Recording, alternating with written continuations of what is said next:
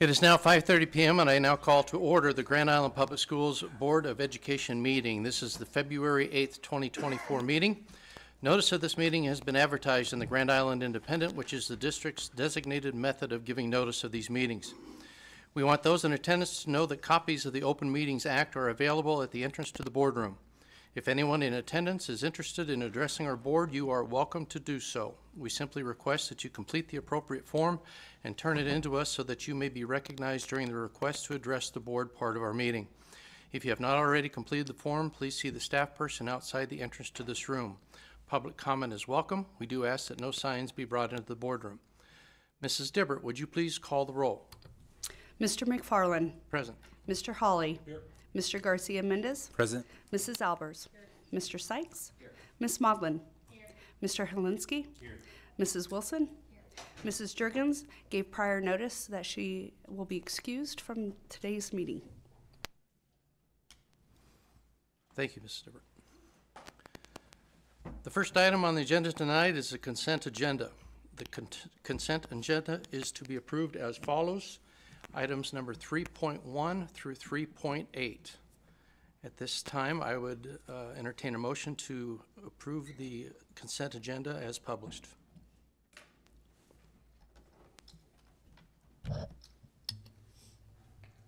I make a motion to approve the consent agenda as submitted. Second. Second by Mr. Garcia-Mendez. Does anyone have a potential conflict of interest on agenda item 3.3? If so, please state the check number that you'll be abstaining from voting on. Seeing none. Discussion? None. We proceed to a vote.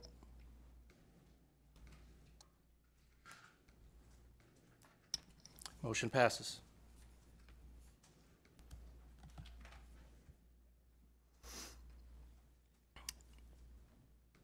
Item number 4, request to address the board.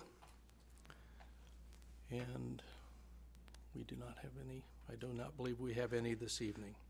I'll go ahead and read the rationale.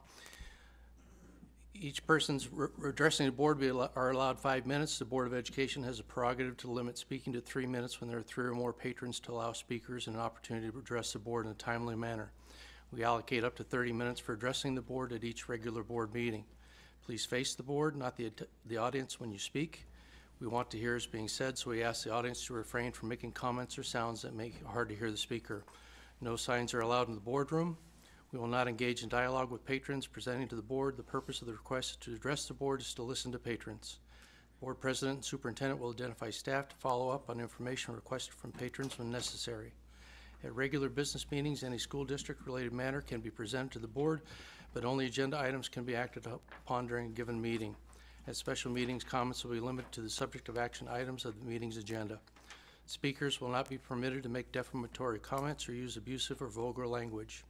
Expressions of personal complaints about staff or students are discouraged at public meetings. Concerns about individuals should be brought to the attention of the appropriate administrative authority. Specific building or program concerns should be brought to the attention of the building principal or program supervisor.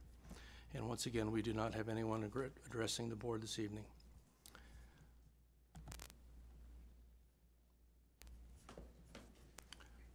Item number 5, information items. Update on the EL and newcomer programming in Grand Island Public Schools. Dr. Amanda Levos.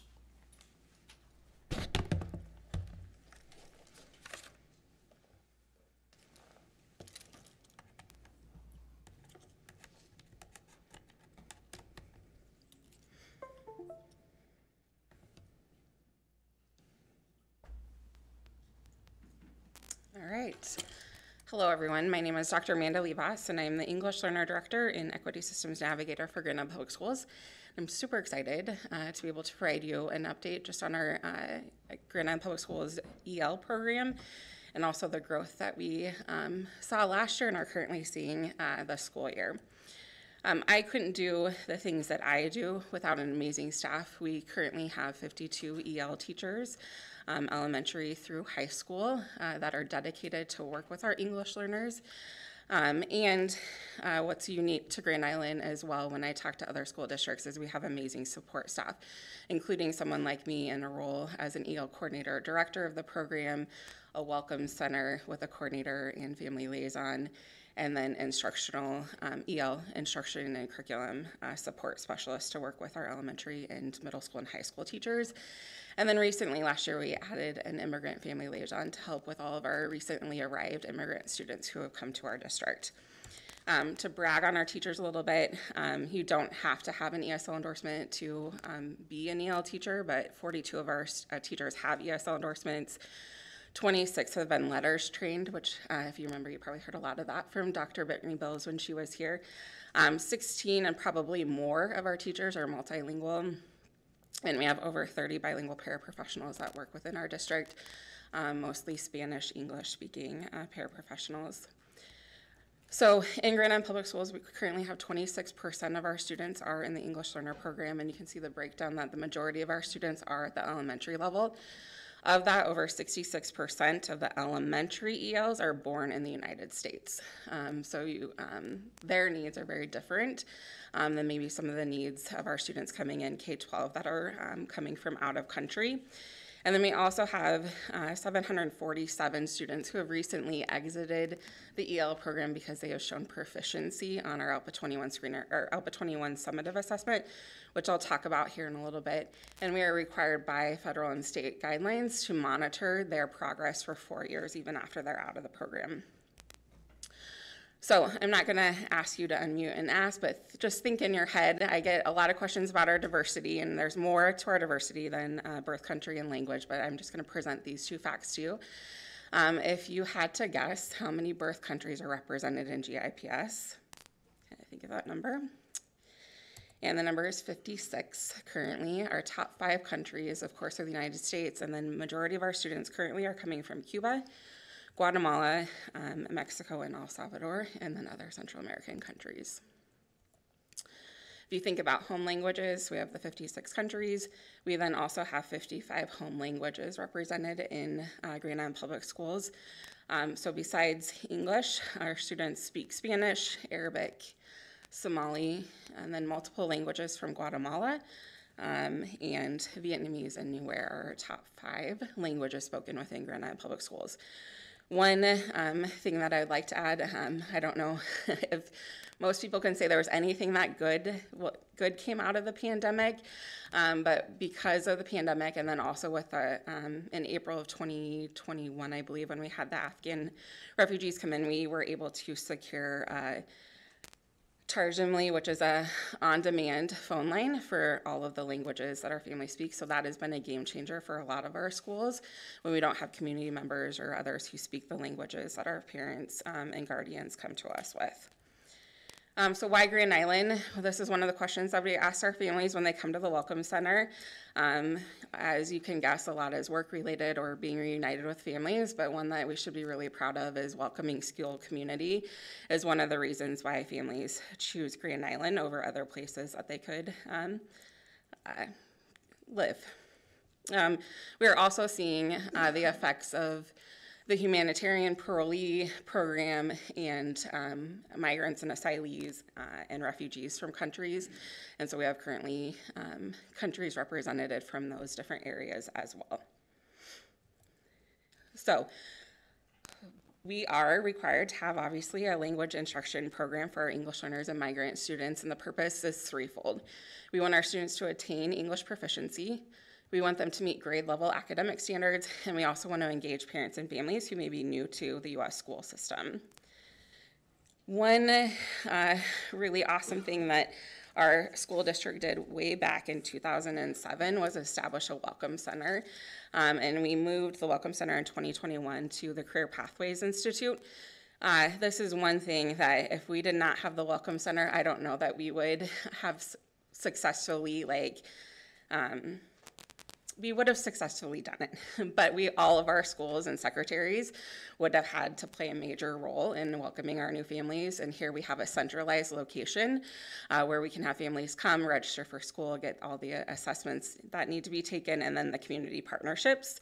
For our families who are new to the community, we can make those connections to them. So if you haven't been to the Welcome Center, reach out to me. We can definitely have you go visit. Melinda Sturgill is our coordinator over there, and Gabby Gonzalez is our family liaison.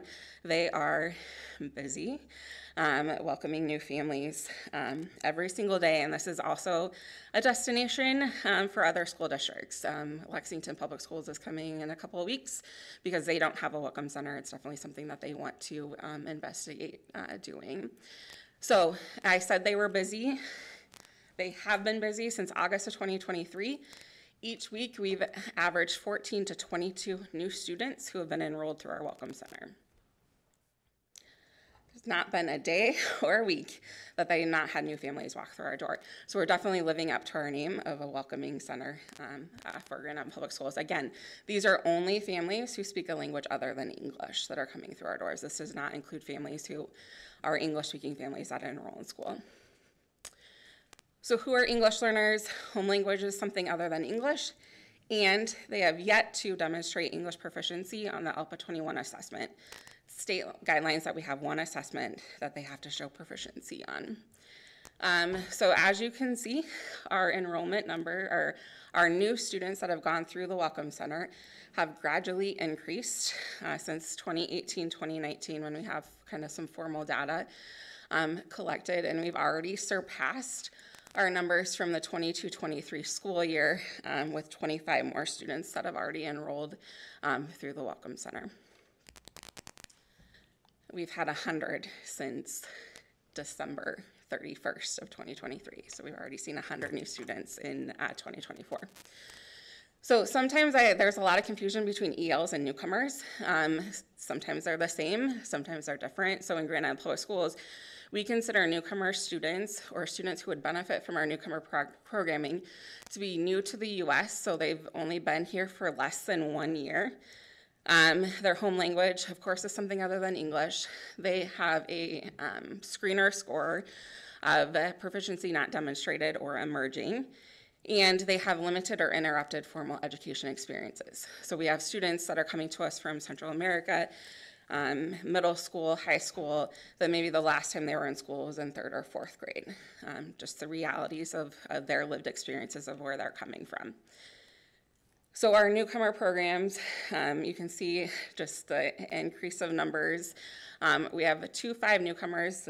The grade 2-5 newcomer program has been in existence since 2006. We had 2 teachers. They were housed at GIPS. If you remember, in 2011, we went to the continuous school year, and so we moved our newcomer program to West Lawn because our students would benefit from having that opportunity of year-round school. And we increased to 3 teachers, and then you probably remember me coming to the board last year. We did the transition to Stolly Park. We're full transition to Stolly Park. We have 5 teachers currently at Stolly Park working with our newcomer program. You can see that we are already over 35 more students in our 2-5 newcomer program than we were last year that are new to Grand Island. Most noticeably has been our middle school. We've seen 54 more students enroll in middle school this school year than we did last year.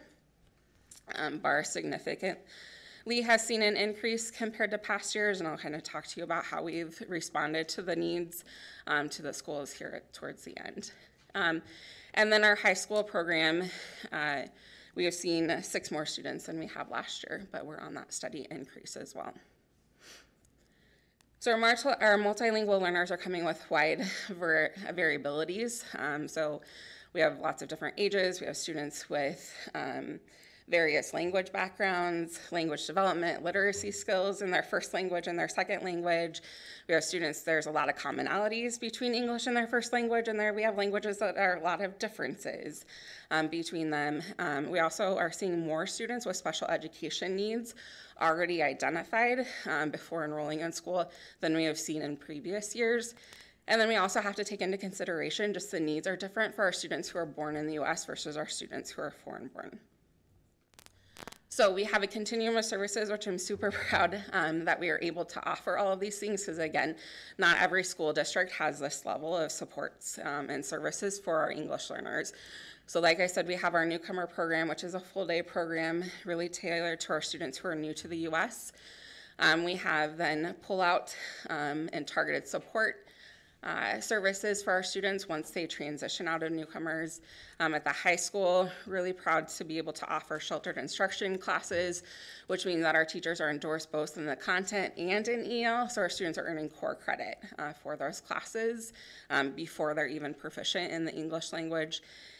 And then some of our students don't need the pull-out services, and we provide opportunities in class supports or EL support. So some co-teaching that's happening at the elementary level, some of it through the PLC in collaboration with the EL teacher and our instructional resources with the EL supports embedded within it.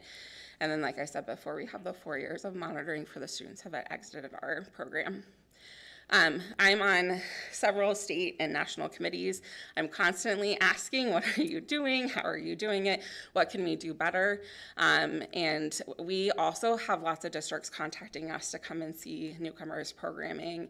I've had so many calls this semester, but Omaha Metro schools who want to start secondary newcomer programs because they're getting an increase in middle school, high school students that are ELs and they don't have a newcomer program. I had a district in Iowa contact me that heard about Grand Island and us to kind of work through kind of some problem solving, same issues that we're having that we can work together on. And then, like I said, currently Lexington is going to come for a visit here soon. We are in the process right now of giving the ALPA 21 assessment. So our teachers are busy assessing students. And then, like I said, this is the one assessment for students to score proficient on to formally exit our program. We give it for a few reasons. Placement, so identifies a student as EL, what kind of services they receive, shows their progress over time in reading, writing, speaking, and listening. It's also the reclassification, so exiting, and then it also is our accountability system and on-track status for AQuest. And so we, again, it's one point in time of scores, but it does inform a lot of the decisions that we make, both at the individual student level, classroom level, school level, and the district level. Students I've been over at the high school for 3 days, and I had a really long conversation with a senior about why do I have to take this again. Been in EL since elementary school, and he was great conversation, and he's like, okay, I'll do it. I'm like, good, because otherwise we'd be having a conversation with your family. But they take 4 different tests. I think this is the only test that students take that has a speaking component. So it's very different for students, right, to have to speak into a microphone to a computer that's not talking back to you. They get a score on each test, 1 through 5, 1 being beginning, 5 being advanced. And then they are given an overall score of this emerging, progressing, and proficient, which all of our teachers have access to that information right away to see kind of like, where does my student fall in this and when did they start EL? Because of AQuest, again, I was probably the only person who was happy about AQuest because finally we had a measure or a matrix on like how long do our students like what should we expect for students from year to year? As a former EL newcomer teacher at the high school, I felt a lot of pressure to get students proficient in a year. Well, we know it takes 5 to 7 years to learn academic language. Then what does it mean for ALPA 21? So with this progress towards the EL proficiency chart, it allows students 6 years to get to that proficiency level, and it shows what does it mean to be on track on that, and then when our students are off track, what we should be looking at. This is super overwhelming, but I want to, couple things that I want to point out on this. One, we are currently testing 369 more students and growing than we tested last year. 66% of our students fall in the progressing range. So we're like right in the middle of where students are. You would think like, oh, we have all these newcomers. They're limited in English. That's not true. They're at that progressing area. We have some celebrations from last year. We had, I know it's a small percentage, 0.19% more proficient. But when you think about that, we had 211 students who scored proficient. That was 30 more than we had the year before. So our teachers are doing some really good things. We also had 2.3% more students on track. than the year before, and we are rocking it at 1st and 3rd grade. So I think it's a combination of what we're doing tier 1, what we've done with like letters training and the foundational skills things, because students learn to read the same. There's just things that need to be amplified for an English learner or someone who speaks a language other than English. And then what we're doing in our pullout and newcomer services. So how have we been responding to growing needs? It started last year. In elementary, we added 2 newcomer teachers in February. We transitioned all of the program to Stolly Park, and we added some district support for bilingual support over at Stolly in the office. And then we did all staff, we've done this for several years, all elementary staff ELPD, professional learning, choice sessions. So like if you've been here and a teacher in Grand Island Public Schools for 20 years, there was a session for you, and there was a session for if you're brand new to this EL world. In the middle school, we filled 2 of our FTEs that were being filled by our EL coach, and so that really helped us with this coming school year to have those positions filled. And then at the high school, we did the grade placement change. We added a newcomer teacher in January, and then collaboration with principals. They were on my list of support staff, but I have great relationships with principals, L4L members, academic support coaches, just on thinking differently. And so we thought differently at the high school and designed a 19+ program with an additional teacher, because we had 19-year-olds who were dropping out last year. That program started with 12, and we've only had 1 student drop out. So like, I know it's a small program, but it's made a huge difference for that group of students who their path to graduation is going to be very different than a student coming to us that's 14. And then we moved to Wyandotte, which has been successful for that half day, because we have an on-site counselor every day, we have an immigrant liaison, and then we also have a partnership with Wayne College. Wayne State College has somebody there once or twice a week to work with our students as well, so it's just been kind of an awesome thing. We've been growing through the year. So what have we done through the year? At the elementary level, we made sure that we had the 5 bilingual paras filled at the 2-5 newcomers. The pay raise has helped that tremendously. I was begging years before for former students to come back and work for me on Facebook, but we've been able to fill all of our positions. In January of 2024, we reassigned a 0.5 FTE from Jefferson, EL Jefferson, to Stolly Park to help with our growing numbers. Continue to do professional learning, and we've done ELPD requested at different sites. So we've done some stuff at Wasmer, Kinnickerum, and I can't even keep track anymore of everywhere that we get requests for. At the middle school level, we added a newcomer teacher to BAR October 2023, so they went from 2 teachers to 3 teachers. And I'm doing an all-staff ELPD for them tomorrow.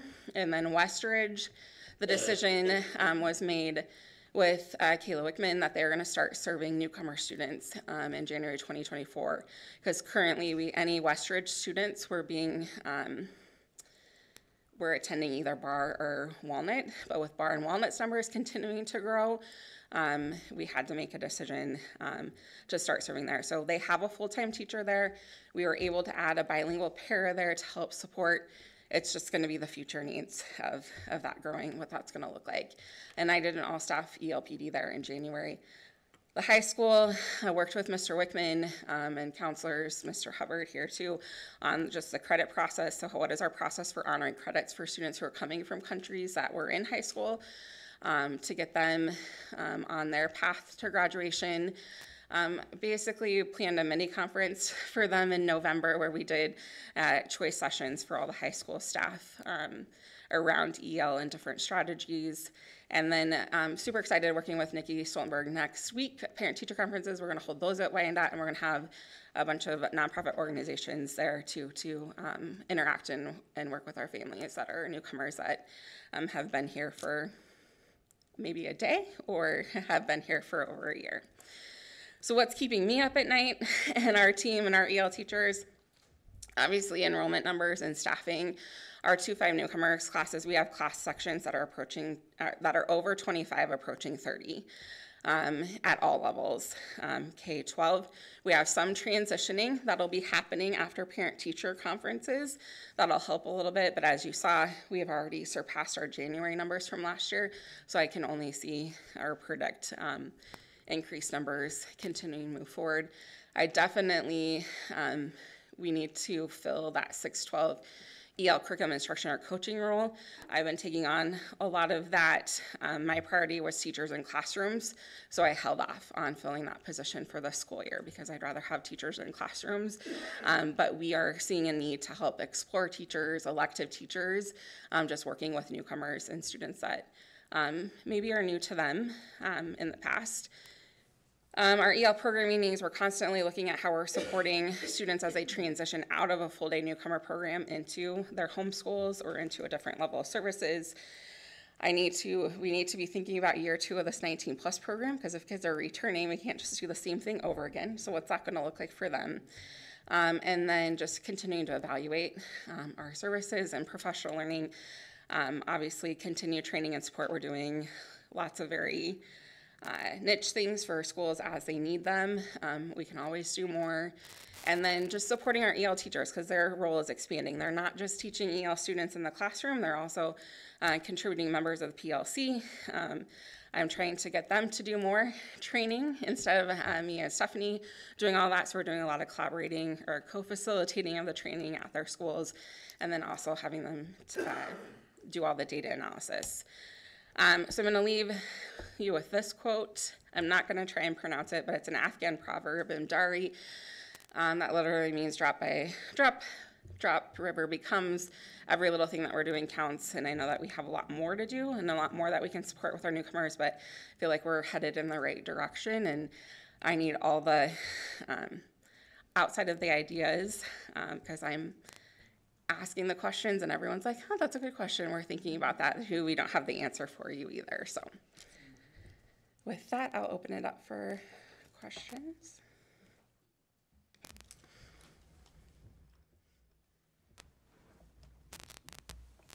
Ms. Albers.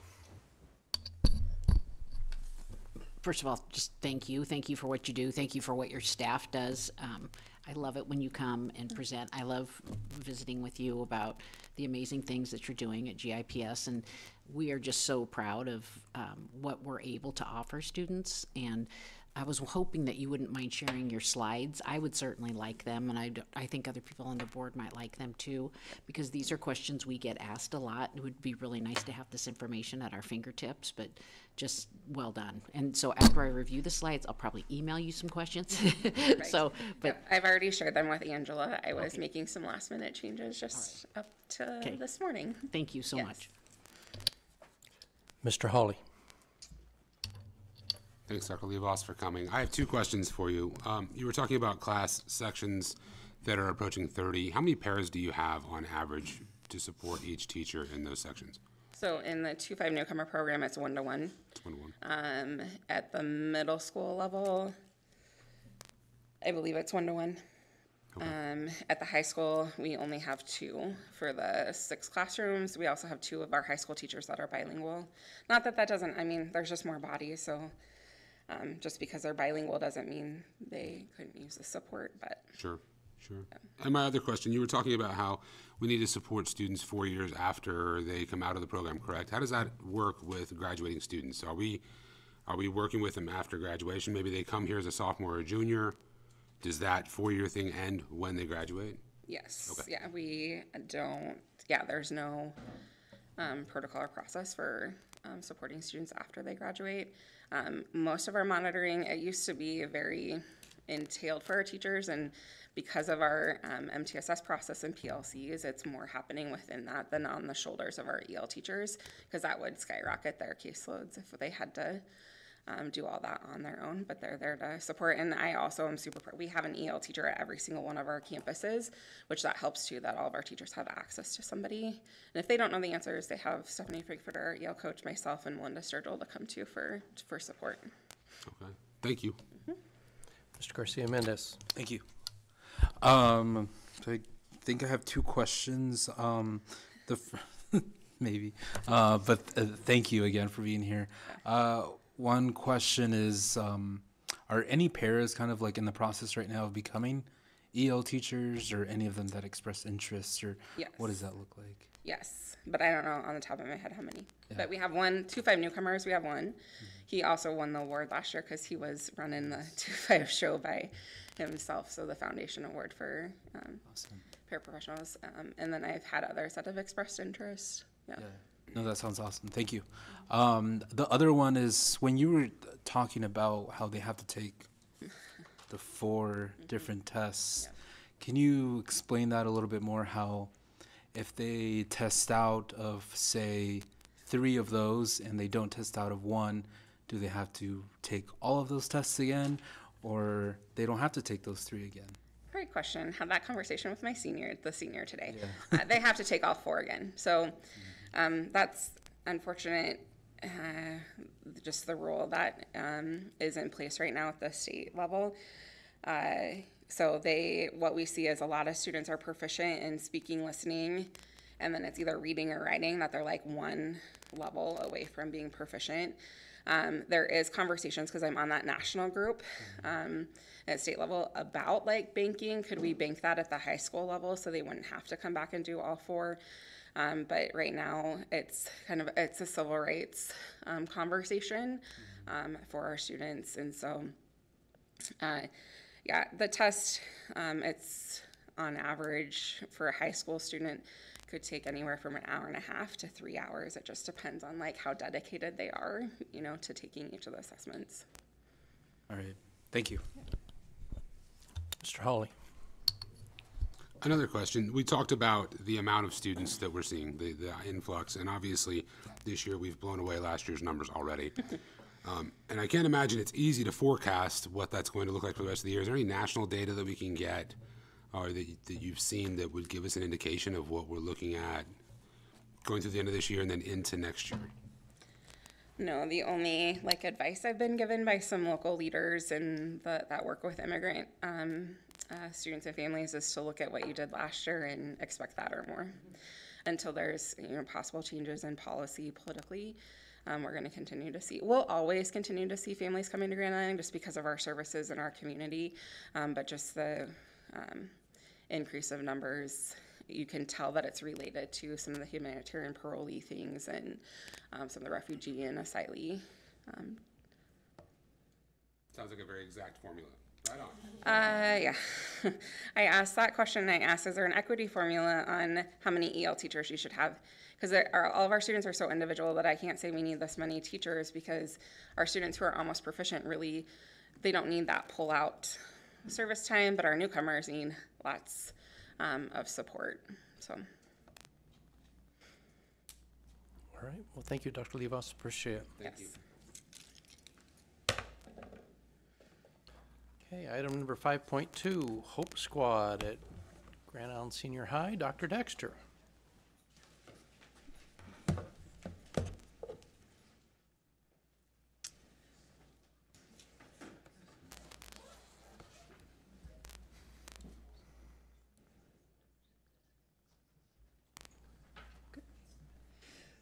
So we're here tonight. About a year ago, we had Dr. Hudnall present to the board on Hope Squad. He's the researcher, the implementer. He continues to monitor across the United States the different Hope Squads that high schools have.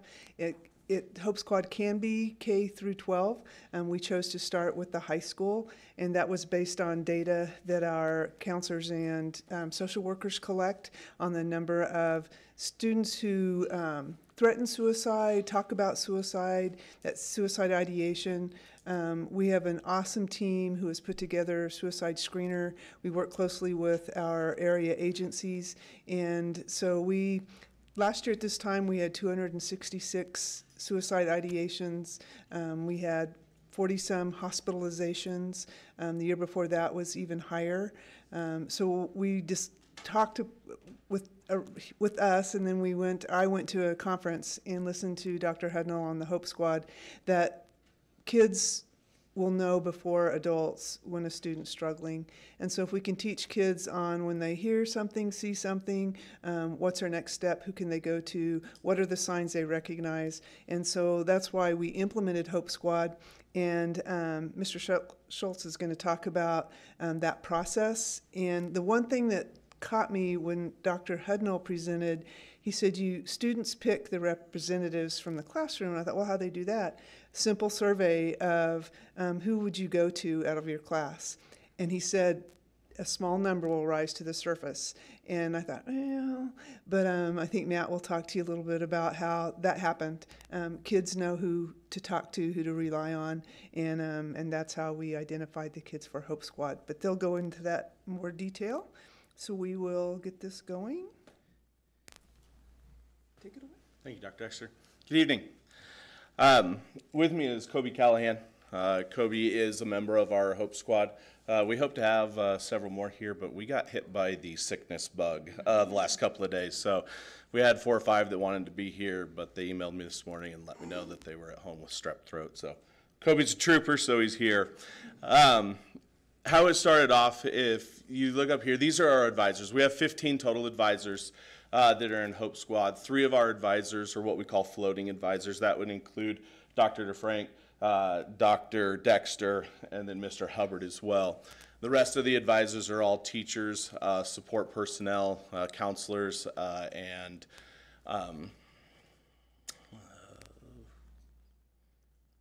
paras as well. That were asked if anybody had an interest. They came back. We ended up going with 3 people per grade level. So we have split up our members of the Hope Squad into freshmen, sophomore, junior, and seniors, and then 3 advisors meet with each one of those grade levels. What we have here is I just kind of walk you through a timeline of how everything has kind of gone down. In June of 23, we met with Kevin Rolfs from Bellevue West at a training over at CPI. We were there for all day. Every advisor was there, got introduced to what Hope Squad is, the program, the platform, and kind of how it moves along. In August of 23, the advisors met once we came back and started talking about the selection process.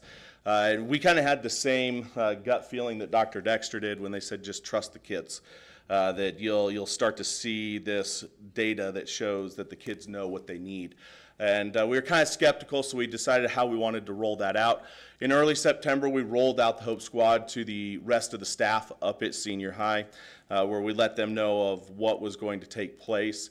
And then in mid to late September, we started to introduce the Hope Squad, what it was, to the student body. We did that in our English classes, where we sent out a 1-page flyer that kind of introduced what Hope Squad was, what the ideals of Hope Squad were, and then we started to ask the kids to think about who fits the parameters of what the Hope Squad is looking for. Once we did the initial rollout in the early part of October, we collected over 1,100 responses to the survey from all high school kids. We asked the high school students to produce anywhere between 1 and 3 names. We had a massive amount of data to sift through, and it took us a while to sift through it, trying to collect names, trying to figure out how many they were looking at, did they get the correct grade level, and multiple names, who it was, and so forth. So it took us a little while to get through that. Finally, in late October, we had our data set available in front of us that included well over 700 different student names that had been submitted that they felt met the kind of the parameters of what the Hope Squad was. As advisors, we spent time after school looking through those and starting to go what's called a vetting process. During our training with Mr. Rolfs, Hope Squad has a kind of vetting process that they ask the advisors to go through. It's not to say no to any kid, but it's to make sure that the kids that are being asked for don't have any potential red flags that could possibly interfere with what the Hope Squad is wanting to do. And so we sat down and we went through that. We relied on the counselors, we relied on a lot of the principals and things like that, and asked them, said, can you take a look at this? Finally, in late October, we started to let the students know that they had been selected by their peers. This was a 100% peer process. Every student that sits on the Hope Squad, which right now we have 43 kids that are currently serving on the Hope Squad, Every single one of those was selected by their peers inside of that. In November, we started to have parent and student meetings. We asked the parents to come in and to talk to us to make sure that they were okay with their students serving on the Hope Squad. Given the nature of the material of what the Hope Squad deals with, we wanted to make sure that the parents were fully informed as well of what we are going to be trying to train these students in, and to make sure that they were completely comfortable with it. And so we talked with the students, we talked with the parents, and if the parents could not meet, if they couldn't come to one of the meetings, we sent home information with the student as well as emailed it to them, and then got signed confirmation from all parents that yes, they were okay and comfortable with their students serving on the Hope Squad. Finally, once we had our numbers, in December of 23, we started holding our very first meetings with our Hope Squad students. Hope Squad has a design curriculum that is set forth. In year number 1, they have certain modules that you want to go through. And so that's what we started going through in December of 23. And I can let Kobe talk about that here in just a moment. We also attended Hall County Youth Prevention Summit, where they started kind of helping the students also look at different risk factors that can lead into what can happen with suicide, things to look out for, different risk factors that increase the risk of suicide. And so we had a great full day convention that we went to there and got some great information. And we've continued our curriculum meetings so far in January of 24. Our freshmen and sophomores started to meet with Jerlene Mosley to utilize the strengths finders of our student body and how their strengths can play into the Hope Squad as well. So we're starting to try and pull in other pieces that we currently use inside of our school system already to help kind of grow what this program is. Future, we're going to start playing what we call Hope Week up at the high school. And Hope Week is to really start showcasing to the student body what Hope Squad is and what it is. The rollout seems kind of slow. You might ask, people might ask you, like, I haven't really heard a lot about it. And that's by design. Hope Squad wants the students to be comfortable before we ask those students to go out and start talking about what the Hope Squad is, so that they can answer the questions, so that they know what the different warning signs that they can be looking for. So it is a slower rollout, but that is by design to make sure that we fully make sure that our students that are going through these trainings have an understanding of what it is they're looking for, the different risk factors and so forth. In April 24, we will have a week-long Hope Week where our Hope Squad students will be helping the rest of the student population understand what the Hope Squad is, what the intention of Hope Squad is, and to start getting them more comfortable and to feel that they have that voice of reason to go to for them. And then in May of 24, we will start to wrap up this year, and we will start to plan for next year with our freshmen, sophomores, and juniors, as well as our staff. And we will also start to plan our freshman elections into the August of 24 year. So that's kind of what it looks like for the future. The process that Hope Squad wants you to go for in year 1, it's module trainings for students to recognize what the warning signs are. There's 4 main modules that they want us to go through. We are currently in between modules 3 and 4 right now with those students. So that's where we're at the point where we feel comfortable being able to start fully implementing it to the rest of the student body. Year 2 is a more proactive approach to implement to the entire student body. You'll start to see our members more and more active within the school, starting to be more active in creating a social media account that we've already kind of started to talk with Mitch about, to start getting it out there to not just our students, but also to the rest of the community of what it is. And then by year 3, we have complete full implementation with the school and everywhere, community partners and so forth. And then in year 4, it's the continuance of the program as well as the sustainability of the program. So it's just kind of a really brief process of what it is. Kobe had volunteered to kind of come in. I'd like to turn it over to give him a chance to just kind of give his perspective of what we've done so far.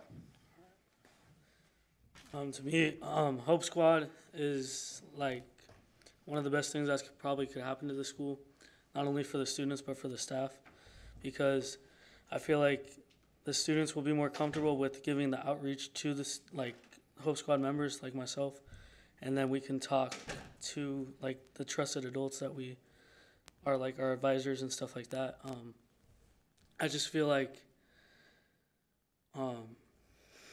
we needed something like this because of what has happened in the past, like with like students with overdose and with the suicide threats.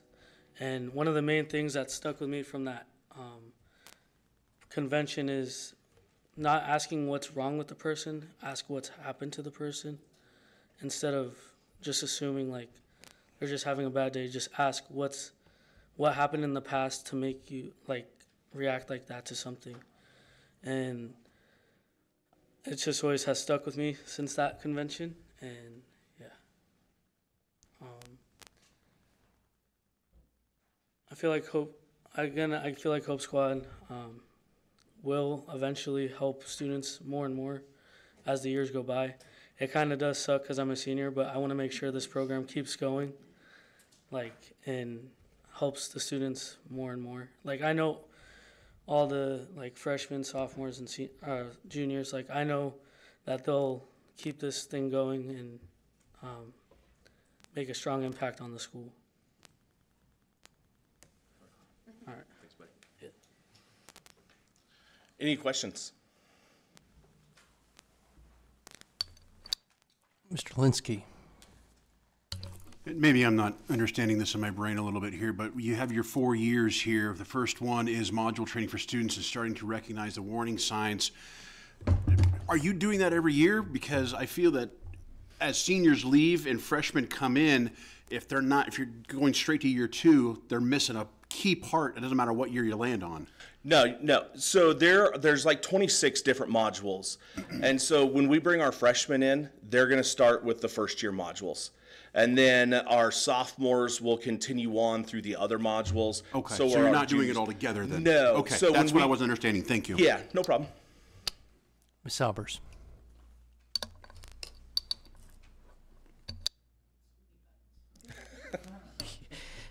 So I've only been here for 7 years, but anyway, Kobe, I'm super proud of you, and thank you for implementing this program. We did hear about it a year ago, and I was kind of going, what's happening with that? I was very curious about it, and we've been talking a lot about mental health in student population. Everybody's talking about it now, and I just think this is a really nice alternate support that we can offer for students. And Kobe, I'm curious, were you surprised when your peer group picked you to be one of the people that they would want to talk to?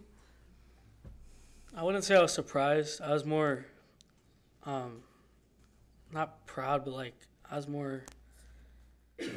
felt like it was a great opportunity for me, like, cause like I try to reach out to all the students at the school, like, and I'm involved with a lot in the school, and I was more in shock because like I'm surprised like I was like that implement to the school, like people at that school. Yeah. I guess you were having a very intentional impact on a lot of students that you may not have known, and right. You should be proud. I mean, I'm proud of you. I think it's really an amazing honor, and so and some people might have been really intimidated by that, but you said yes, and you went through the training, and I think that's amazing. And what you said about you don't ask people what's wrong with them, you ask them what happened to them. Right. You know, I was reading a book about that just a couple of years ago when and it really helps me, even as an adult, to understand where someone is coming from. Right. You know, everybody's had their trauma, everybody has their difficult times, and it really helps you understand where someone's coming from, even if you don't agree with them, even if they're being mean or whatever. Right. It still helps you understand that. So well done. You will take that into adulthood. You will use that for the rest of your life. So well done. Thank you. Mr. Hawley. Not necessarily a question, more of a plug for Kobe. So Kobe and I have gotten to know each other a lot more lately because Kobe's a show choir kid and I'm a show choir dad. And we see each other from 7 a.m. to 10 p.m. every Saturday right now, and it's a great time. And going back to what you were talking about with students selecting students, I might have been skeptical about that too, but it's interesting because I didn't know, Kobe, that you were one of the Hope Squad members.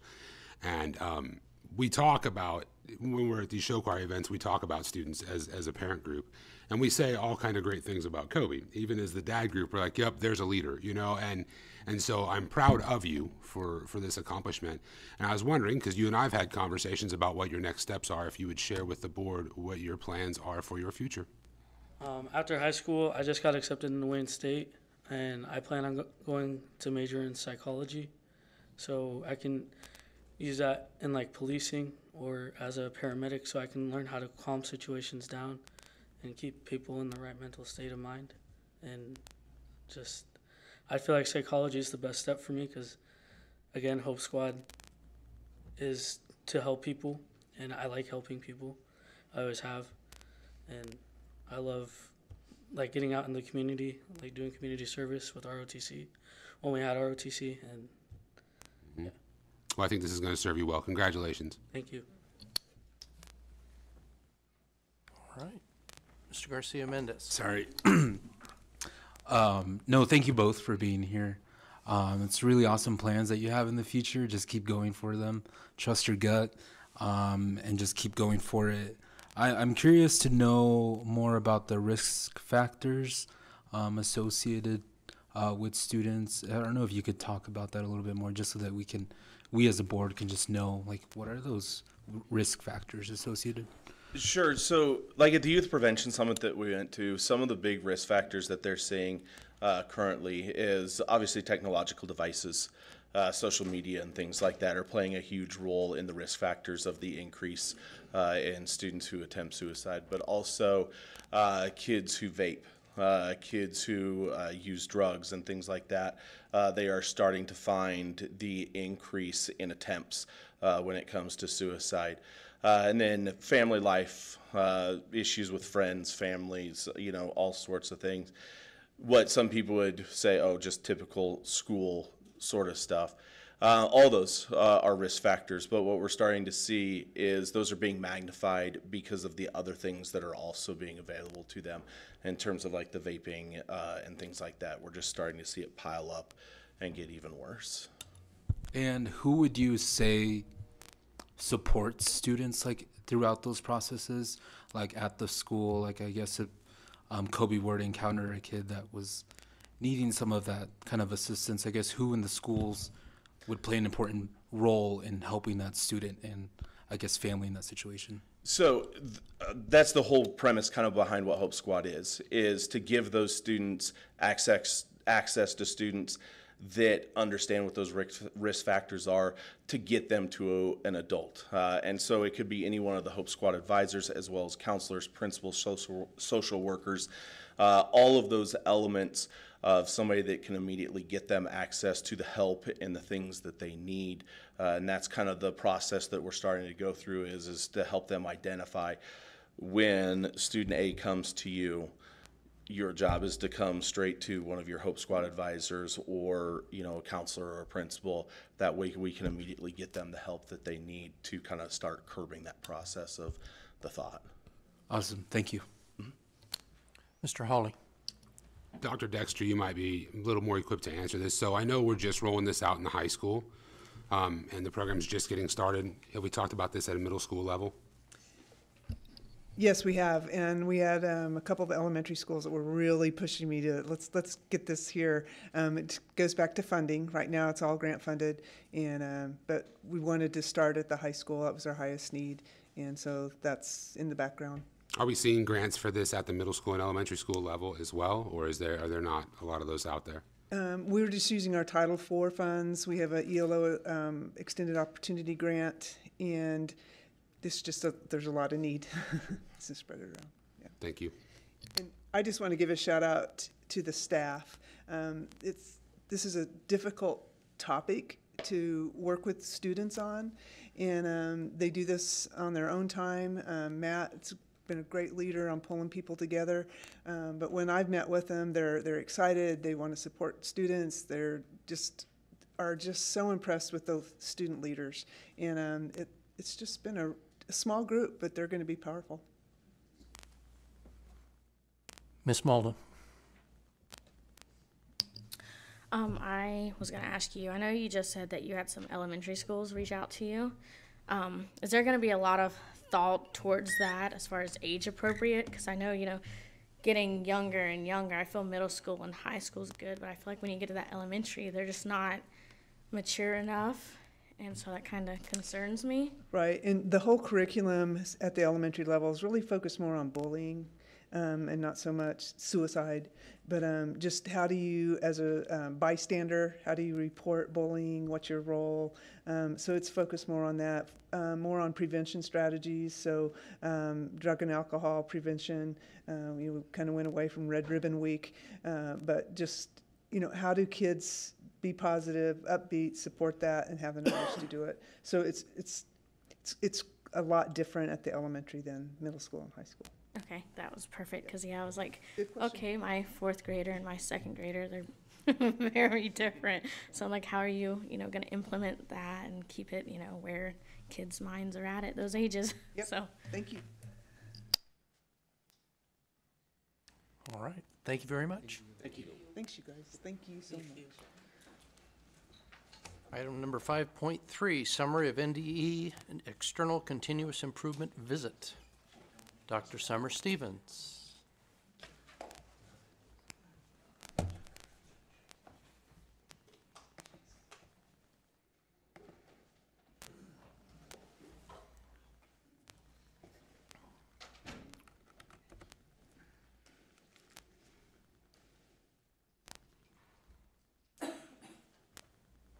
All right, good evening.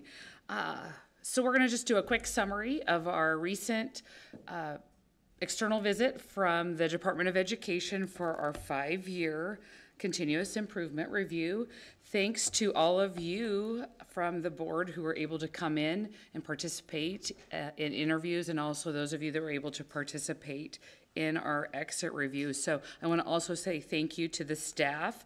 There's some here, and so between the district leadership team, the administrators, the school staff, all of our parents and students and our community members that participated. So I wanted to share that we had 16 external team members that range from people that work at the Department of Education, some work at educational service units, some are teachers, administrators in Nebraska, other Nebraska school districts from all over the state really, ranging from all the way from Scotts Bluff over to Gretna and everywhere in between. So it was a great visit. And really grateful. I want to say thank you. Dr. Palmer and Dr. Dexter really got it kicked off in the works last year, and then we were able to kind of finish up and get them in. So the team wanted to make sure they visited all of our elementary, middle, and high schools. So we didn't go to specialty programs, but they were able to make it to all of those buildings in 2.5 days. Actually, in 2 days' time, they made it to all those buildings, and so we're grateful for that. They visited 112 elementary classrooms in 2 days, 41 middle school classrooms, and 26 high school classrooms. And during the time they were with us, they spoke to 4 of you, 36 administrators and other leadership folks, 99 students, 103 certified staff, 22 classified staff members, 17 parents, and 15 community stakeholders. So they saw a lot of people in Grand Island during that short time that they were with us. So what we want to share tonight, when they're here, they look for a lot of things. They look for themes and evidence, and they come up with commendations, which commendations are really acknowledgments of the efforts that we have that make a positive impact related to our continuous improvement efforts. And so what we shared with them was the big strategic plan that's been in place most recently since 2021. But we also focused them down into the 3 priorities that we've been focusing on over the last year and a half, which is instruction, positive supports, and PLCs. And so they wanted to give us some feedback on those 3 goals. And then they also give us some recommendations, which are things that are not necessarily wrong, but things that we could continue to work on based on the evidence that they saw literally in 2 days' time, which is literally just a dipstick test. They're in classrooms for 5 minutes. So just like we go into classrooms potentially 10 to 15 to 20 to 30 times in a year and give feedback, they were in there for 5 minutes. So we have to keep in perspective what they see is just, again, in one point in time, but again, from our evidence and so on. So, commendations-wise, here we go. The most important thing that I think I would like to suggest we take away, one of the pieces that we asked them on the Sunday when we met with them to kind of kick off the visit, we said, we want to know if people feel supported. And when we said people, we didn't articulate, do teachers feel supported by administrators, or do kids feel supported by teachers, or do administrators feel supported by the district people? We didn't ask any specifics. We just said, do people feel supported? And their very first commendation for the district was that they felt like we in Grand Island Public Schools have a supportive environment. And that went from all the way from students to teachers, to support staff, to building leaders, to district leaders, to parents, to community members, to district leaders, to the board, like all the way across. That was support everywhere. Administration, teachers, students felt supported by each other and again from everyone else. That we had established routines and family atmosphere contribute to students feeling emotionally and physically safe, and that the staff clearly care about kids. I think they mentioned several times, and some of you that were in that interview could, exit interview could talk about it. They kept talking about that we feel like a small place, like we're a small community feeling. Would that be accurate? I think they said that more than once. But that this is a supportive place. And I don't think we could ask for anything more than that, because ultimately, yes, we want to learn, and that's why we're here. But in the end, if we don't have this, then we don't have anything. So very super proud of this. The second commendation is in instruction. Well, heck, if that's goal number 2, or goal number 1 is instruction, and we're getting a commendation on instruction, then again, I don't think it can get better than being supportive and having a commendation about instruction. Instructional staff introduce lessons with learning targets and success criteria. Well, those are some of the most important parts that, again, if kids know the map of where they're trying to go and how will I know if I get there, that's really the first part of a true PLC. The use of high quality instructional materials is evident across all grade, or across the grade levels, so that we can ensure guaranteed and viable instruction within the district. And that PLCs enhance collaboration between teachers in aligning the instructional methods. So that was evident when they went out across elementary, middle, and high school and what they saw at the district level. So again, to see this in a commendation is really important, because it wasn't just in the written materials and evidence that they saw. They heard it in the interviews. They saw things that reflected this in the classrooms, and they saw it across everything that we presented. And the third commendation comes in data utilization. So this is really the evidence, the evidence of learning, of behavior data, the evidence of what they saw, visually saw out in the classrooms. But teachers, administration, leadership for learning, and the PLC groups collect and organize data to make informed decisions, and that strong leaders promote data literacy efforts to ensure data systems and build collective capacity among staff. Again, this district has had a great process in place that runs, I'm going to say, from May through May in the way that they run the academic summit process, because it is, again, a gathering to reflect upon the year, to build and prepare for the next year. And that builds for the building leadership and the teachers within it to prepare to come back together to put into place strategies for learning and improvement. And then they carry that out throughout the year, and then they come back together to reflect on how it went and prepare for the next year. And that's part of the work that I think is so important. So those commendations altogether, I think, are just so extremely important. And I am new here, so I didn't have a lot to do with that. But I'm really proud of the work that everyone did to get here. And so I want this district to be extremely proud of that work as well. So moving forward, we got some recommendations as well.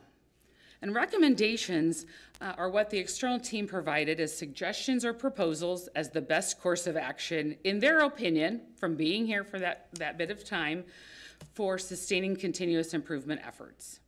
Professional input that aims to positively impact student learning experiences and achievement outcomes for the next continuous improvement cycle. These are areas that may be in place to some degree, but could be enhanced. The first recommendation is consistency of implementation. So although district level strategic plans are in place and processes are created for building level plans, I'm going to say that's what we're talking about with that academic summit and our building level teams and that process that we have for continuous improvement. Consistency in building level plan implementation varies. So we do bring everyone together and we have a model and they come together at academic summit and they start putting their plans together. But what they're talking about is, it's not, again, they're saying we could continue to build consistency. So not every building functions in exactly the same way. They're not functioning on all the same cylinders at all the same time, which again, to expect that to be the case, maybe we'll get there, but that's just a goal, and that's our recommendation. Data analysis, root cause analysis, and strategy implementation needs to be monitored to ensure plans are truly making improvement in school processes and student success. So again, it's just that ongoing checking in. I call it follow through and follow up. Like, are we doing what our plan says, and have we checked in to see if it's working? It's just putting, again, those continued processes into place to monitor, assess, adjust, and that's just part of the process. So I think we were all in agreement pretty consistently that sounded like a great recommendation.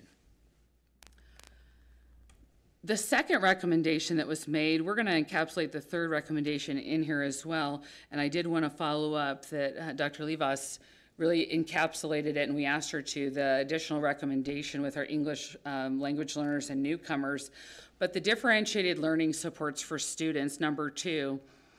This for us is, again, really an important second recommendation that we're, I wouldn't say excited about, but we're embracing. So the district has really felt that it has turned its focus to ensuring solid Tier 1 instruction. Like, we must ensure that everyone has that solid base foundation. In doing so, when we say everyone must have that solid Tier 1 instruction, so that we could then move on to supporting kids in Tier 2 instruction, we don't have a lot of room to differentiate. We haven't been differentiated within Tier 1, and kids have a lot of different needs in Tier 1. So that's the next step for us, is how do we start adjusting in Tier 1 when kids don't all need the same thing at the same time? And so that's the suggestion there. So how do we provide academic support and then that professional development for staff surrounding formative assessment practices and processes so that we can do that. So we can adapt and adjust within the Tier 1 classroom so that we can make those adjustments and not just wait until Tier 2 to adjust for those kids that need the Tier 2 intervention level, so that we can adapt and adjust within Tier 1 classrooms. But that's an ongoing process that we, again, supported this wholeheartedly, and that's for all students, not just subgroups of students, but for all students, so that we can individualize. And you're gonna see now in next steps how we do that. So they're next steps. One of the things that I haven't talked a lot about, I'm a real big proponent of personalizing learning for kids, and this is the very first one. How do we create ownership for kids? How do they embrace, like, I own my work, I own what I'm here to do each day? I think the teachers here in the district really own the work. Now, how do we move on for students to own every day what I do each day in the classroom, and internalize the success criteria that we set, and how do I monitor my own learning? And that's the next step to this, because then when students start to do this, that is how we start to really differentiate, because kids can say, like, I don't need as much here, or I'm not getting it, and then that really helps the teacher know that they can start adjusting and adapting.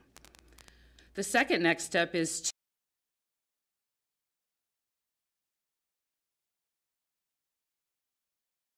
to really grow a collaboration between buildings to develop strengths and guaranteed and viable systems. So really how, right now, buildings are really doing a great job. And some buildings do times where they're together, but how could we, their suggestion is how could we build on that? How can we have buildings working with buildings more frequently? Third next step that they suggest, how can we continue to provide continuous education for administrators? We have a lot of different things that we do right now, but how can we look at that and consider if there's anything that we could do differently or in addition to? And then more differentiated professional learning opportunities for staff. Two other suggestions they made for next steps, taking that great data utilization that we have and continuing to always grow everyone's data literacy. So that all staff continue to let that data drive their decision-making, their root cause analysis, that differentiated instruction, making sure we have the tools in their hands to make those decisions easily so they're not sifting through data that's just right at their fingertips. And then the last piece is to continue to develop their skills at like that just-in-time formative assessment so that they have those tools to make that, I'm gonna say that tier one instructional decision-making to differentiate. So just continuing to build those skills in formative assessment. So as we get the formal report back, we will take that, review it, of course, see, again, it's a point in time, so it doesn't tell the whole story. It tells the story they saw on those days, the story that each building told to the team, the story we told as a district leadership team with the evidence we produced. And what we talked about was, this is our opportunity as a district to, I'm gonna say, get aligned with the cycle of the 5-year continuous improvement cycle of the state with the district strategic plan cycle, because it's kind of like a year off a bit, and align the cycle together. So it's that we can put those two together, but take this plan and use this as the jump off point to align those two plans together. And again, not reinvent the wheel, but say like, what did we learn? Where are we at? And how can we now move forward with instruction, positive supports, PLCs? Because we think this is the right track to be on. What's our data tell us? Where do we need to focus? How do we put our strategies together? How do we put our collective efforts together? Where do we put our funding together? And where do we put our collective energies for the next 3 to 5 years as a system? But just super proud of everyone. As the report comes in, we get a chance to review it. We make the plans forward for strategic planning. Mr. Fisher, as he leads us forward with that work, we'll get this information out to everyone in the district and be available to people to review. But happy to answer any questions, and anyone else from the district leadership team is welcome to also answer those if you have them.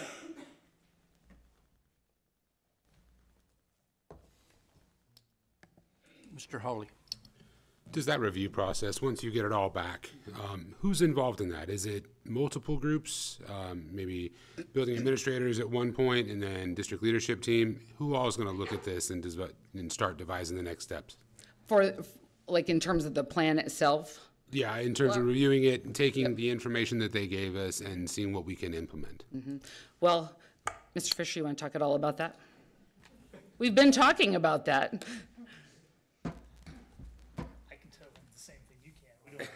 Push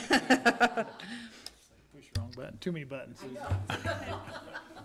So, no, we've started that discussion as far as who needs to be involved in that process, and it's probably going to be multiple groups. There's, there may be the district leadership team may work together to kind of create a framework for where we're going to go, because usually that helps move the process along. If we just turn people loose with the blank paper and say, here, let's have you develop a strategic plan, that's kind of a painful process. So, we'll probably start creating some kind of a framework, but then as we move through it, we certainly will involve different groups, because we do need different perspectives on those pieces as far as what was identified. And then, one of the things that we've done some work around in the last year is looking at the current strategic plan and really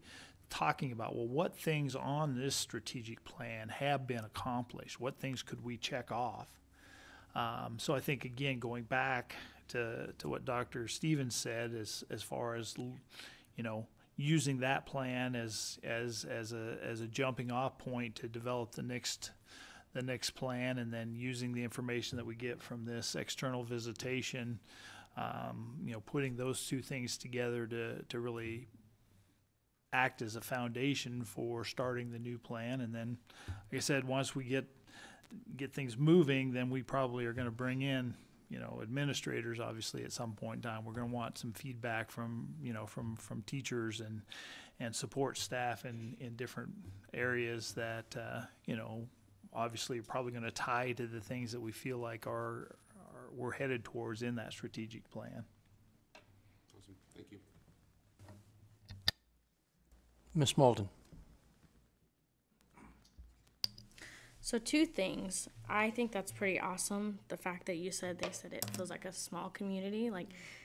For having around 10,000 students, that's a really good feeling. That means it's like we're all working together and we're a great team, and that's just great.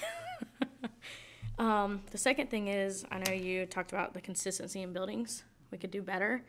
And I know I'm going to ask you your standpoint on that, how you feel about that and what we're going to kind of try to do. But I know consistency in buildings, it's hard. Mm-hmm. I work in agriculture, and we have different offices, and we always talk about it'd be nice, if everybody did kind of the same thing. Right. But in my mind, I feel like it's impossible. We're all different people. There's different principals, different just administrators and teachers, and everybody's kind of going to shift things a little to make it work for, their school. Mm-hmm. So that's something that's always interesting to me, because I'm a very systematic person. So I know okay, this is how you want it done, and I follow each step. But I know, like I said, everybody's different. So I'd like to know your input on that. Well, I think that the consideration in what they shared, it came back to I'm going to say in the commendations, but the district currently has, I'm going to say, a model. And so I think the key will be continuing to ensure that we have the model, and then the like I said, I call it the follow through and the follow up. That's the piece that I think we just need to continue to work with, so that we're giving effective feedback. That's true, and that's part of what we're working on actually in the building is making sure that principals are giving teachers effective feedback, and that teachers are giving kids effective feedback. We at the district level need to continue to do the same thing. And so just, again, living that out is something that we have to remind ourselves and continue to practice. Not that people aren't doing that, but I think it's, again, continuing to walk the talk, right? And that's part of, I think, the conversation that we will probably have as we review the report, is seeing if there are any breakdowns to that, but just coming back to putting those, I'm pretty big into standard operating procedures, and maybe that's too simplistic, but just ensuring that we have, that we review what our standard operating procedures, for lack of a better term, are, what our models are, and that what our practices are to carry that out. And again, this district has much better models and much better practices than many places that I've been. So it's just ensuring that we're following through on that through trainings that we have, and ensuring those pieces are in place and checking back in. That's the part that I think oftentimes is just the hardest thing to do. And maybe even in your own jobs, it's like that. It's the follow through that I think sometimes can get us, and that's in life. Because we have the models, and you probably have the models, but it's the follow through. No, I completely agree with you, and I love that our models are pretty, all set a certain way. And like you just said, follow up and following through. I just actually went through some training with work for reliability and accountability, and it's that following up and, following through, and you have to do that. So thank you. Yep. Mr. Garcia-Mendez. Thank you. Kudos to you and then all the staff. Mr. Fisher and just everyone who was part of the process. Thank you for kind of enduring that, I guess, and being there. I always like to think that feedback is always amazing, because it only improves individuals and systems at play. But I'd also like to say kudos to the previous board members and previous people who were part of the district, because they laid the groundwork for all of the current work that has been done and continues to be done. And I guess I'm just looking forward to how we're going to progress the district in the future and really just make our school district successful. So, yeah, thank you. All right. Thank you, Dr. Stevens.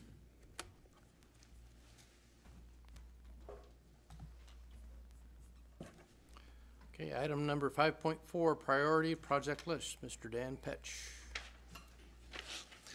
Thanks, President McFarland. I'm so glad to be the highlight of your night.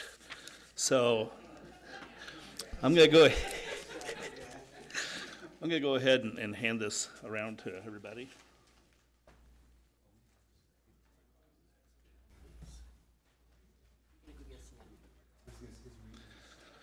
So, project list, big thing.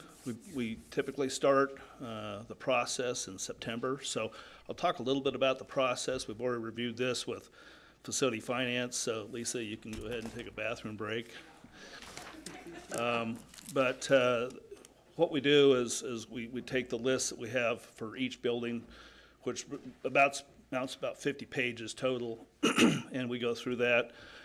With each of the buildings, I go to all the principals and review that, so that and we establish some building priorities. And so when you look at the list that is going around there, we have the building location, project description, and then you'll see BP, that's building priority.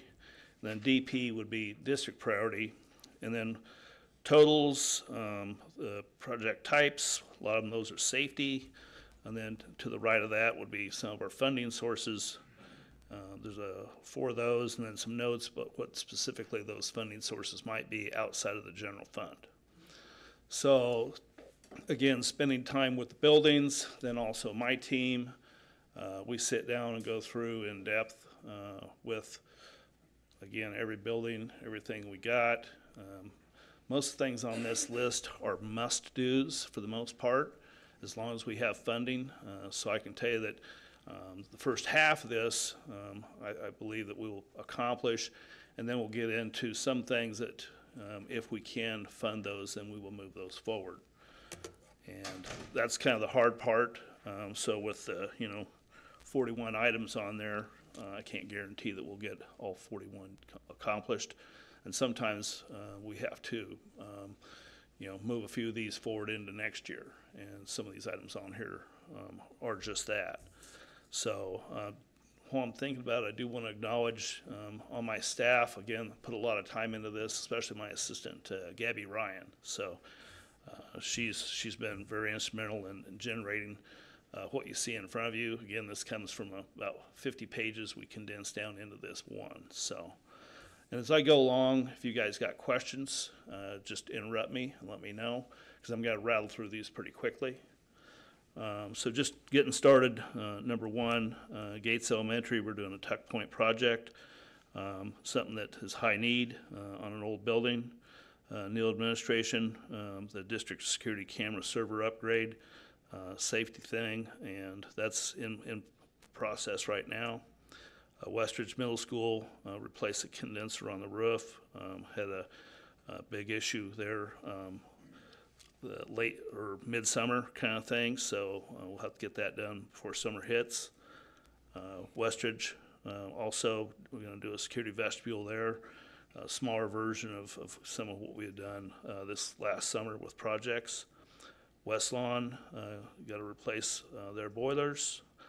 Allender Annex, some revisions we'll need to do to move Success Academy over to that location, being that we're going to move out of the Wyandotte building potentially this summer. Senior High, phase 1 for installing overhead projectors in the ceilings. And then also Senior High, replace door number 21 with card access.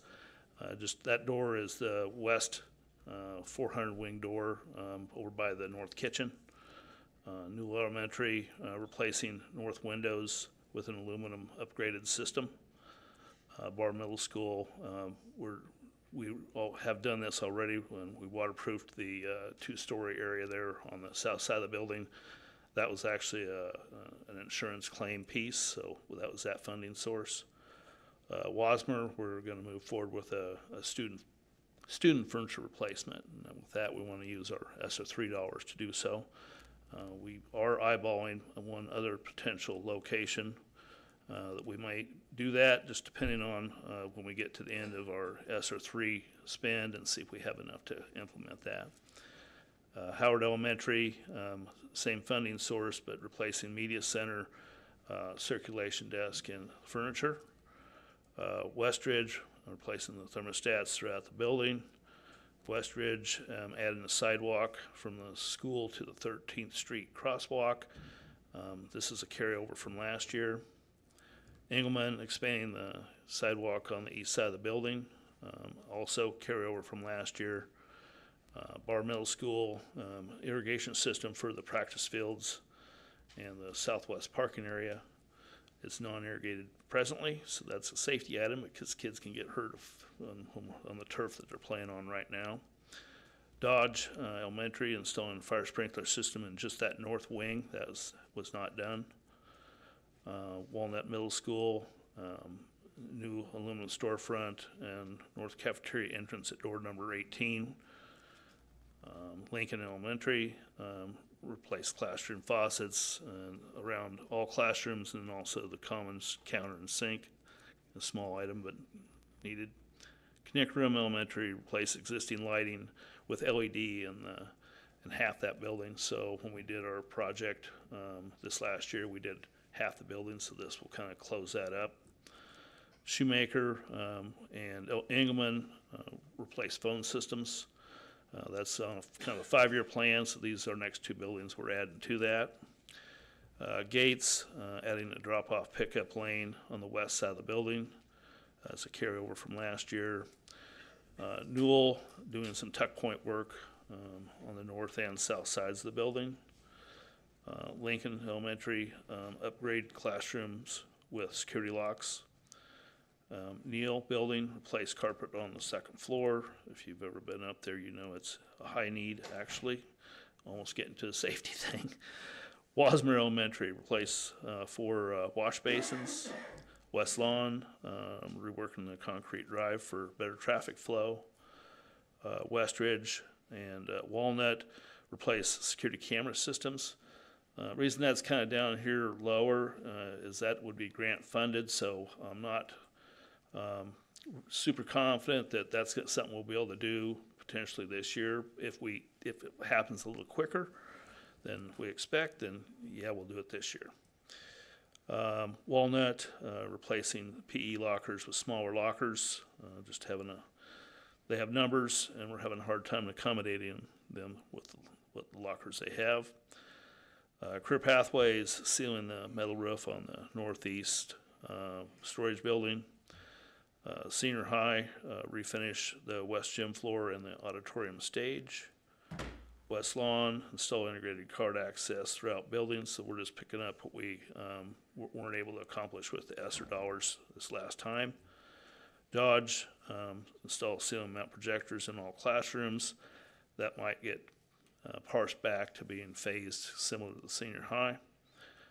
Newell, add new furniture in the west pod area, and then that would be I mentioned earlier too, we might be able to use ESSER $3 to outfit and do the classrooms as well. Bar Middle School, replace carpet at the 3-story. Neal Building, paint, recaulk exterior building, something we'll probably look at doing in phases.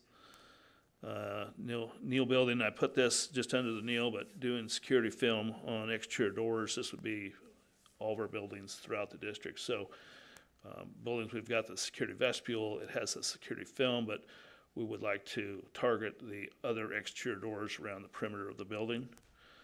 And then I include this because this has been a large cost and hit to my budget over the last several years, and that's just replacing heat pumps throughout the district in our heat pump buildings. Just for instance, Senior High's got 240, just that one building, and so it's been becoming a thing. So I ran through that pretty quick. I don't know if there's any questions, if there's anything I missed. F&F folks, let me know. That was almost painless. All right, thank you. Mr. Hawley. Dang it. Well, my question doesn't necessarily pertain to your list, and maybe I just haven't driven past it. Where are we at on the new playground for Newell? I know it's an insurance thing. Is that coming? It is.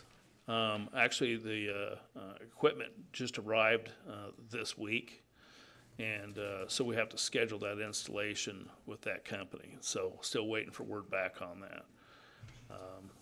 My hope is that that's something we can get in prior to school getting out, but we're on that waiting list. We also have to wait for weather. Yep. And so best case scenario would probably be April, but I'm not going to make any promises. It's okay. It's good news. Thank you very much. Thanks. Ms. Malden.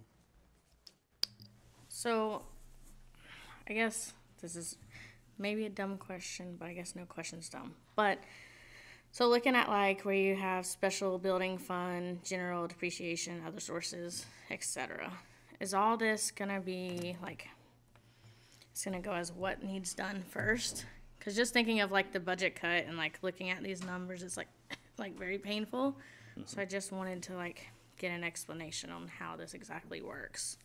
I always look for funding sources outside the general fund. And so those are what you see right there. And to tell you that just spending $1 million on what we are out of general fund isn't even getting what we need to be. Just going off of our Amoresco data, which is what program we use to identify all of the needs for all of our buildings and put it on those lists that I mentioned. Their recommendation, we should be spending more like $7.8 million a year. No way that's going to happen. And so we just look at the hard and fast things of what we have to do and look for those other funding sources because, very much aware of where we are financially and what's coming at us. But these are the kind of the have-tos. I also, do try to spread out a couple little things for every building for the most part, unless they're a brand new building. So we do try to hit everybody. So when you see that little $8,000 thing on there for Lincoln, I mean, does it need to be on here? Well, at least we mentioned we're doing something at Lincoln. So does that kind of answer the question? Yeah, because I just needed a little explanation on it because I know, like, just looking at it, and I'm a number person, so I'm like, okay, like, how do you really see what exactly needs to be done? That way we're making sure what needs to get done gets done, but at the same time, It's pretty hard this year with that in mind, and then just the things that we have to continue to kind of kick the can forward on and not do, so. Okay, what's BP and DP mean? That's it. District priority and building priority. Okay. So DP is not Dan Pet's priority, by the way. Thank you. Mr. Hawley. One more quick question. Perhaps I missed it. How much of this work, ballpark, are you self-performing, percentage-wise, maybe? Probably at least a quarter. Okay. We're using our own forces for a good deal of those. The Canicrum lighting, for instance, depends. We might do some of the overhead projector piece. I'd have to kind of go back through those, but yeah, a lot of these are just material only. And you may just reevaluate as you come up on them on the list and see if you have the resources, and then if not, stick with the original plan. Exactly. Okay. And then again, if we are unable to get them done this year, potentially then we'll show back up on next year's priority list. Thank you. Thanks. All right. Thank you, Mr. Petch. Thanks. Okay, item number 5.5, GIPS Google Workspace Plus multi-year agreement. Mr. Corey Gearhart. Yeah, I got nothing after that. What I'm bringing forward tonight is an upgrade to our current Google Workspace. So if you're familiar, Google offers, its basic level workspace package to K-12 schools, actually K-20 for no charge. But over time, what they've done is incorporated additional features that were previously handled by third parties that would be partners with Google, and they brought some of those features back in-house. So today, we currently have a security system or a security package that we use that's a vendor partner with Google Workspace. And that costs us a pretty substantial amount of money every year. And so what this is actually is a cost to replace that particular software, because those features, many of them and some additional ones, have been incorporated into the core product. And so that makes our administration a little bit easier, our data access and security a little bit tighter, and brings it all into one place. So in addition to that, this also helps with, there's a transition right now at our high school where they were previously using a learning management system called Canvas, and they're transitioning away from Canvas back into Google Classroom. Currently, K-8, we have Google Classroom available for teachers to use with their staff, and that is integrated with our student information system. But what this actually does is, because of the feature set that we're looking at getting for the security side, we're also getting additional features on the learning management system. And so we've met with L4L, and we've brought Google in to do some product demonstrations and show them the additional things that are gonna come from that. So while this product is handling the security, it's also replacing Canvas. It's also replacing a product called Turnitin, which is a anti-plagiarism type product that a lot of schools use to take submissions from students and make sure that it's that they're original, right? And so all that combined comes up to about $52,000 a year. And so this particular quote is for a $42,000 year one cost, and then $40,000 a year for the next 2 years. So we're actually saving close to $12,000 a year. By doing this, we'll save $10,000 the first year, and then over the next 2 years, reap that additional $2,000 savings. So any questions I can answer about this particular proposal? Mr. Garcia Mendez. Thank you. So you mentioned it checks like plagiarism and all of that.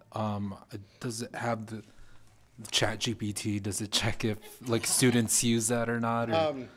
So the problem with generative AI is they produce new content. So most of the plagiarism detection tools right now work by matching patterns that are also available as they've scoured the web. And so with generative AI, you can actually tell it, I'd like you to produce new content, I'd like you to do it at an 8th grade level, or I'd like you to do it at a 10th grade level, or whatever, and it's going to produce that. It runs a little bit of a problem, right, detecting that, and quite frankly, I think all of the companies right now that manage originality scores for this are struggling with that same thing. So there's ways to work with students. There's ways to use the system.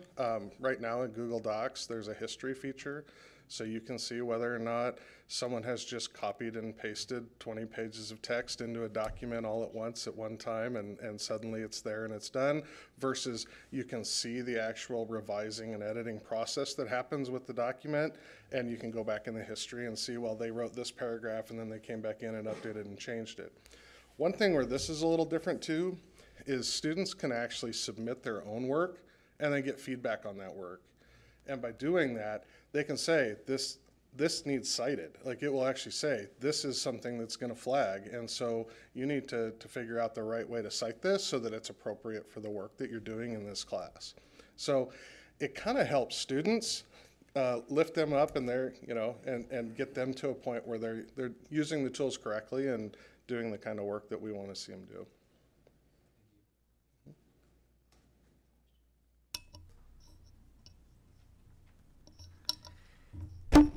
Sorry.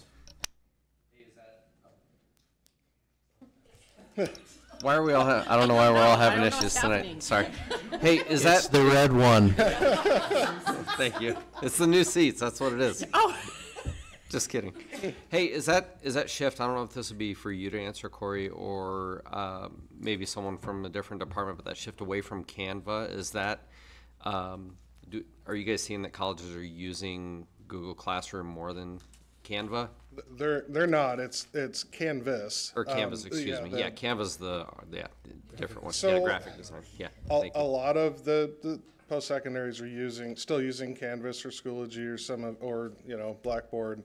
The issue that we ran into was just the cost and complexity, right? So that's been the challenge for us. Okay. Mr. Helinski. I got my buttons. Must be just that side of the room. Correct me if I'm wrong. I think you heard it in one of the meetings. This is locked in, this rate, correct? It's not going to raise next year, then the year after that, even more than the year after that. It's locked in, right? Correct, yes. Okay, that's what I thought. Just wanted to double check. Thank you. Yep. And it's a 3-year term, so after that, of course, I'm sure it will be slightly different, but we're actually working with some of my colleagues in the state in the larger districts to work with some vendors to get group buys on things like this and Microsoft specifically. Okay. Okay. Thank you, Mr. Thank you. Gerhart. Item 5.6, reduce specific certified staff positions. Dr. Kohler.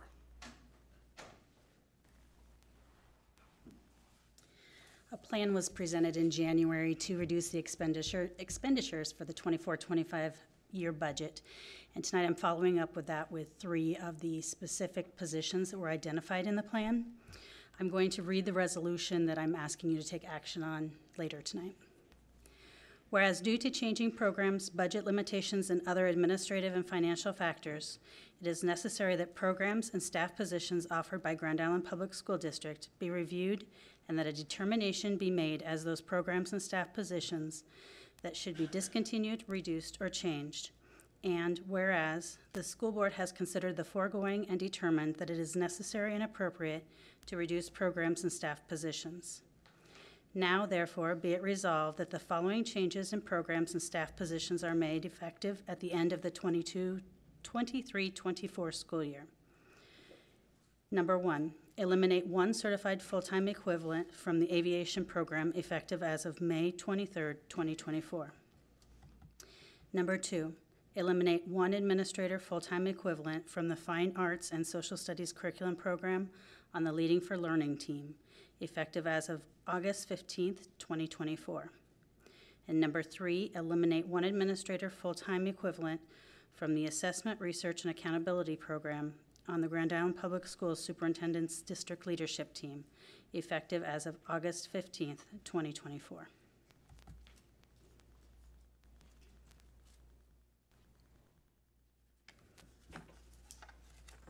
Questions for me? Questions for Dr. Kohler?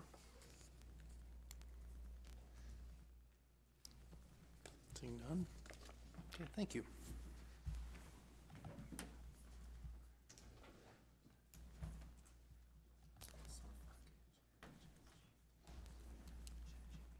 Item 5.7.1, Board Operating Principles. Mr. Fisher.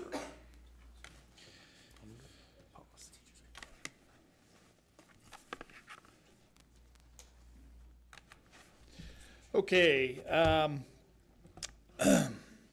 This is a policy actually that we've spent quite a bit of time with between the board retreat that we had back in, oops, that's too big, way too big.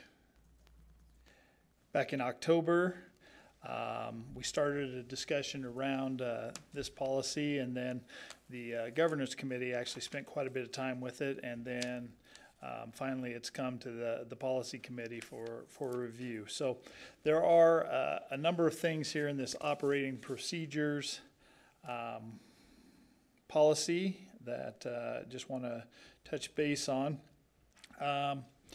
In the student commitments, there was some shuffling that took place within those commitments. You see the one that was struck there, and we had found that there were 2 different places that there were these commitments listed. They were in this policy, and there was another place where they were a part of a strategic plan. And so we spent time going through those. I think we have those refined down to where we felt like they needed to be this time. So that was one area. And then one of the other things that we're recommending a change in several different places is rather than referencing a chain of command, we feel like really what we're talking about there is the chain of communication, basically the order that communication should take place when there is a question that comes to the surface. So there are multiple places there on that page, and then when we get to this next page, there actually was a chart that illustrated this, and so again, changing the terminology from chain of command to chain of communication. And then one of the other things that was done there, you can see the crossed out chart below. Really nothing was changed here other than the order being reversed from top to bottom, where it would say step one actually starting at the top rather than at the bottom.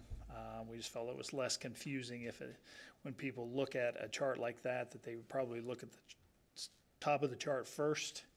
And so by having the first step in the process being at the top, we felt like made more sense. And then as we move down through this, there are a couple of places here where we're talking about committees, and one of the things, and we've had discussion around this, as far as saying that the committees would meet monthly, felt like sometimes there isn't a reason for the committee to meet, so rather than saying that we are going to have a meeting every month, we would say that they would be monthly or as needed. So there's that change that's there. There was a change also in the wording of the full board there, which is just for clarification, just so that we know whether we're talking about the committee or the full board. And then down below here, again, just trying to bring some clarification to what the process should be when somebody is not able to attend one of the committee meetings that they are a part of. And again, just sharing the fact that they're not going to be able to attend with other board members, and then whoever would be eligible or available to attend those. And then also in Part E there, actually that would be if there is somebody that wanted to attend a committee meeting that they were not a part of that committee, again making that desire known, and then if there was an available slot for them to attend. Again, it's all about staying within the quorum so that we're not violating any open meetings acts with the committees. So there's that part, and then I think there are a couple other here in this small group meetings for superintendent small group. Again, just adding that monthly or as needed. Again, we've typically met every month with the small group, and that would certainly be the intent to continue that, but there could be a time somewhere along the way that there wasn't a need for a meeting, and so again, just making that as needed. Board leadership, again, just a change that we felt like made sense. The way the election process is done currently is incumbents for the president and vice president offices are required to indicate an interest in rerunning for those positions each year within 2 days of the November board meeting. And then anyone else that would be interested in those positions was required to express an interest in doing that by December 1st. We felt like it probably giving people as much time to decide what they wanted to do around those offices probably made sense. So rather than treating incumbents and non-incumbents differently, we just simply said that let's make that as it says in C, that anyone that's interested in being nominated for those positions to express that interest by January 5th. Then I think there's one more place down here. Maybe not. Maybe that's it.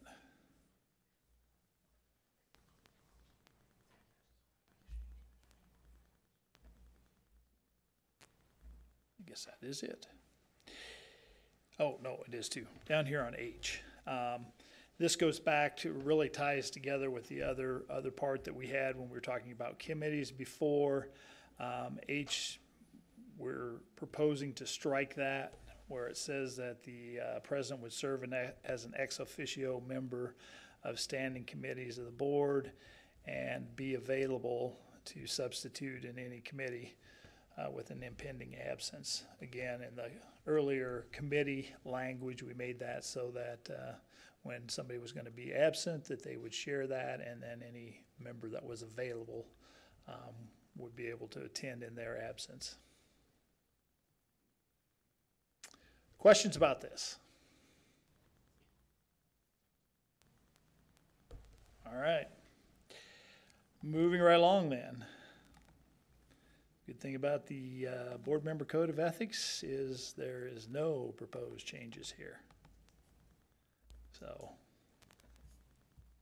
previously this has indicated that you are ethical, and we figured that that can continue. So there was no reason to make a change there, so that would simply be a review. Board members' compensation for expenses. This one, Mr. Harden bled all over this thing. I've never seen one torn up so bad. But what he ultimately did was he brought it in line with what we're basically doing as practices now. And so I think that as you look through the changes that are there, some deal with the naming of the district, which was one of the other policies that actually is in the action part of the meeting tonight. Really just cleaning up language in most instances. But there, you know, again, the per diem, when you get down to number 4, rather than doing expense reimbursements, what we have gone to with all of our employees is a per diem meal rate, and you know, that's really where we feel like the board probably should follow that same process as far as a daily per diem. So questions? Anyone have a concern there? Want to read through something closer?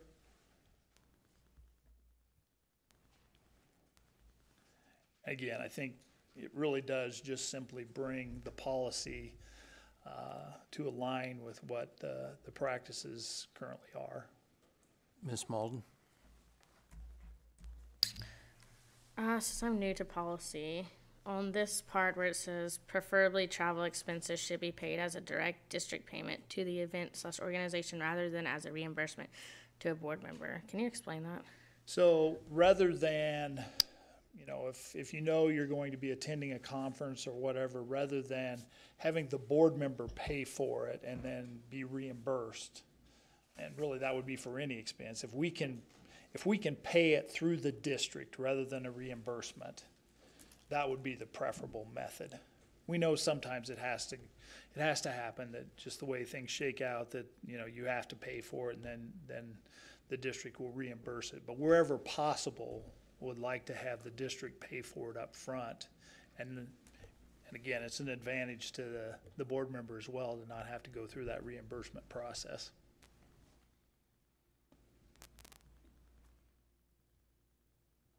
Any other questions on that one? All right, that's all the policies we have for this information session. Okay, now on to action items. Item number 6.1, GIPS cybersecurity licensing and support renewal. Mr. Gearhart. Hello again. This is just a follow-up to last month where we're renewing our licensing and subscription for approximately 30 months for our firewalls and our endpoint protection. So if there's any additional questions, I'll be happy to answer them. Seeing none, at this time I would entertain a motion to approve the purchase of the cybersecurity licensing as presented. I make a motion to approve the purchase of the cybersecurity licensing as presented. Seconded by Ms. Albers. Discussion. Seeing none, we may proceed to vote. Motion passes. Thank you. Item 6.2, reduce specific certified staff positions. Dr. Kohler.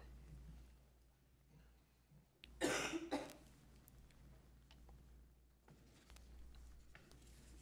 questions? No questions? At this time, I would entertain a motion to approve the reduction of specified certified staff positions. I make a motion to approve the reduction of specific certified staff positions. Second by Ms. Albers. Discussion.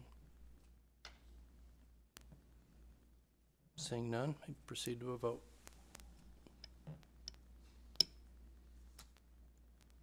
Motion passes.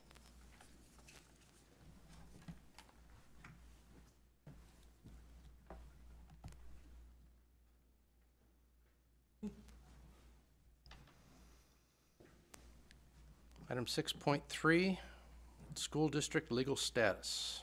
Mr. Fisher. Okay.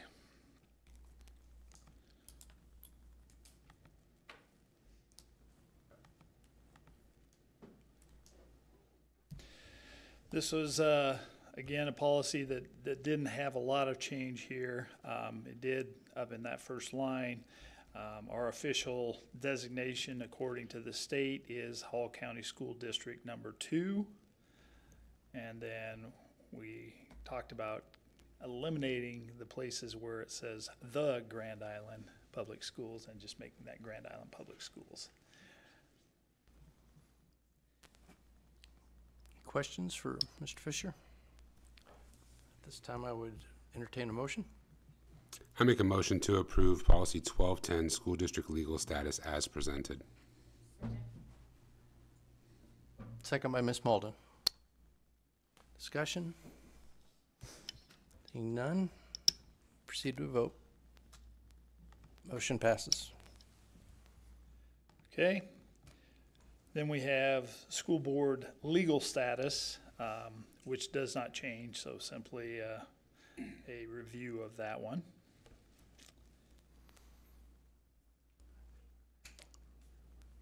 No discussion. I'd entertain a motion to approve the 2120 school board legal status as presented. I make a motion to approve policy 2120, school board legal status as presented. Second by Mr. Linsky. Discussion? Seeing none, proceed to a vote. Motion passes. Okay, policy 2340, conflict of interest. Again, there were no changes in this policy, so this would simply be approved as reviewed. Accept the motion to approve 2340, conflict of interest. I make a motion to approve policy 2340, conflict of interest as presented. Second by Mr. Garcia Mendez. Discussion. Seeing none, proceed to vote. Motion passes. Okay, policy 2460, voting method. This would be the voting method for the school board to use, and there were no changes in this policy either. So again, it would be approve as reviewed. Accept a motion to approve as viewed. I make a motion to approve policy 2460, voting method as presented. Second by Ms. Albers. Discussion. Seeing none, proceed to vote. Motion passes. Okay, policy 8220, admission of resident students. There is just one minor change in this one. We are going to allow our maximum for our preschool classes to move up to 20 for next year. And so it's currently listed as 15, so there would be that change to specify 20 as that number. I would entertain a motion to approve 8220, admission to resident students. Can I ask a question? Oh, you bet. Mr. Hawley. Mr. Fisher, just to clarify, in moving up that student count in those classrooms, can you tell me how many paraeducators will be in there or assistants to assist with that change? Yeah, so currently there's one teacher, 2 paraeducators for 15, and we would propose leaving that the same. Again, this was part of our, not really a cost-cutting measure because we're really not cutting any costs, but by increasing the number of students that we have in each of those classrooms, that will bring in additional revenue from the state. We also get to serve more preschool students that way. Perfect, thank you. Okay, I would entertain a motion to approve 8220. I make a motion to approve policy 8220, admission of resident students as presented. Second by Ms. Albers. Discussion. Seeing none, proceed to a vote. Motion passes. Okay, policy 8331, intra-district transfers. And basically, we just wanted to make sure that the criteria that we're using for determining when we allow intra-district transfers in the policy matched what we've been doing with procedures. For the most part, they were identical, but there were a little bit of differences in the wording. So if you look at number 2 there, rather than just saying the sibling of a student accepted as a transfer previously, what we're saying in this case is that that should be a sibling is currently enrolled at the requested school. So instead of just saying because you had a student here at some point in time, you're given that priority. The reasoning behind that is really we don't want to have families have to have kids in different schools. So really it's about having them in the current school. And then number 3 being parent of a staff member at the destination school. That's a change. We hadn't had that previously, but we feel like in the staffing environment that we're in now, we have to recognize that that's something that we probably do need to provide for those staff members that certainly are people that are hard to come by and we want to keep. Mr. Hawley? I didn't have a question, I'm Okay. sorry. Any questions? The last thing there is simply kind of changing that date a little bit rather than August 15th, which, you know, is a static date that we wouldn't know how far that was from when the actual time that school started was. Changing that to the first day of school for the current year. So again, the notifications that we do are all done well before that, but that probably makes sense to have that aligned with the start of the school year rather than August 15th date. Okay, at this time, I would entertain a motion to approve 8331. I make a motion to approve policy 8331, transfers within GIPS as presented. Second by Ms. Albers. Discussion? Seeing none, may proceed to a vote. Motion passes.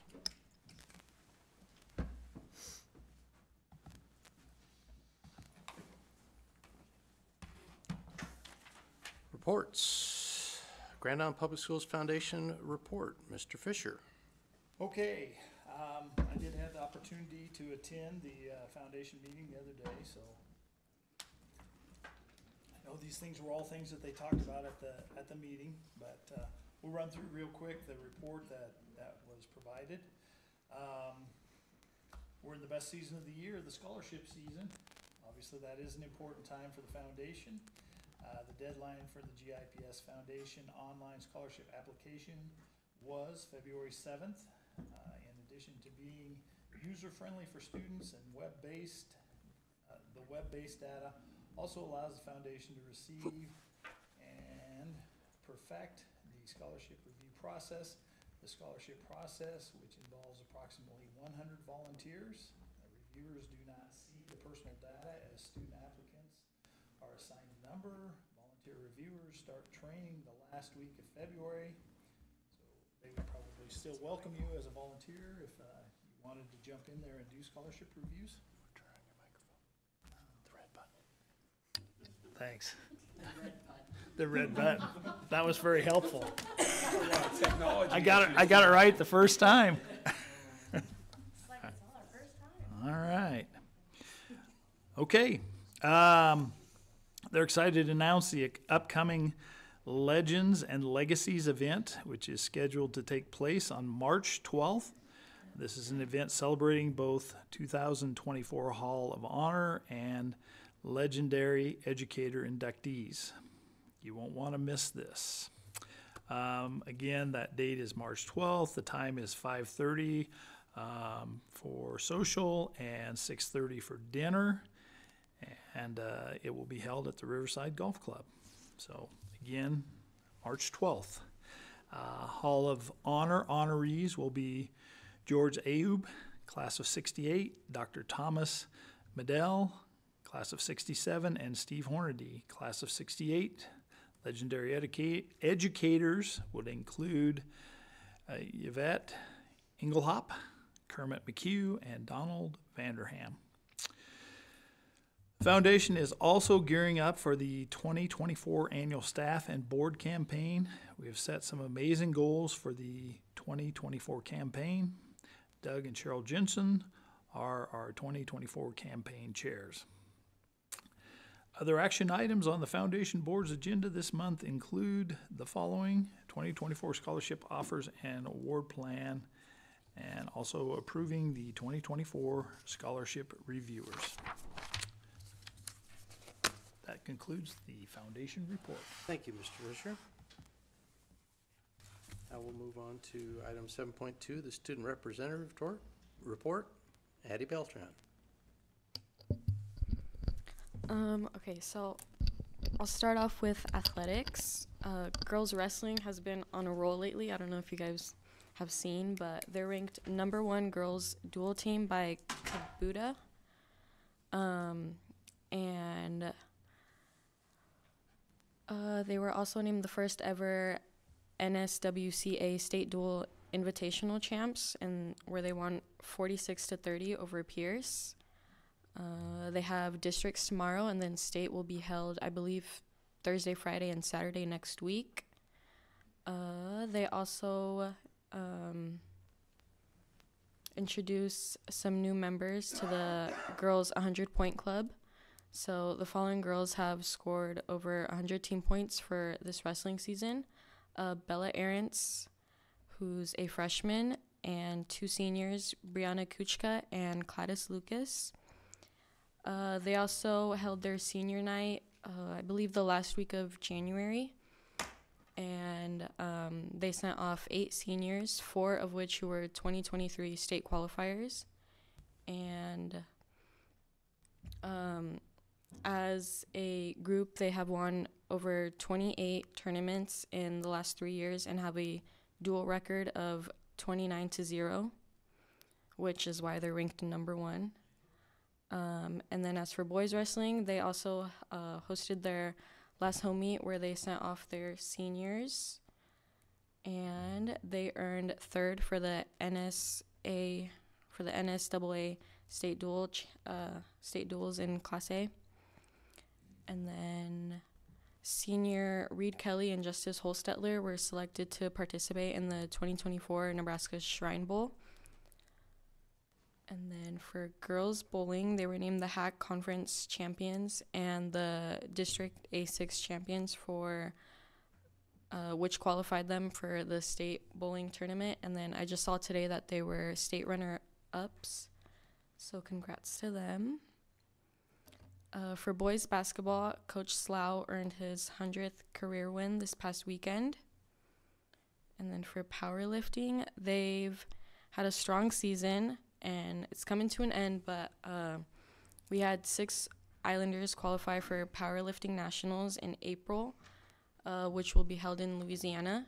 So senior Rayleigh Ostermeyer, and then the rest were juniors, Hunter Christensen, Jesse Gutierrez, Matthew Hernandez, Angel Pena, and Giselle Lara. And this last weekend, the GIPS cheer and dance team hosted their winter camp for elementary students. And the students also had a chance to perform at Saturday's basketball game, which was really fun to watch. And then yesterday, some student athletes were able to sign their letters of intent to continue their academic and athletic careers after high school. So we had one girl and 5 boys. Kiara Jones, she signed to continue doing track at UNK. Dylan Hinrichs, baseball at York, Nebraska. Cohen Nelson, baseball at Cloud County Central Community College.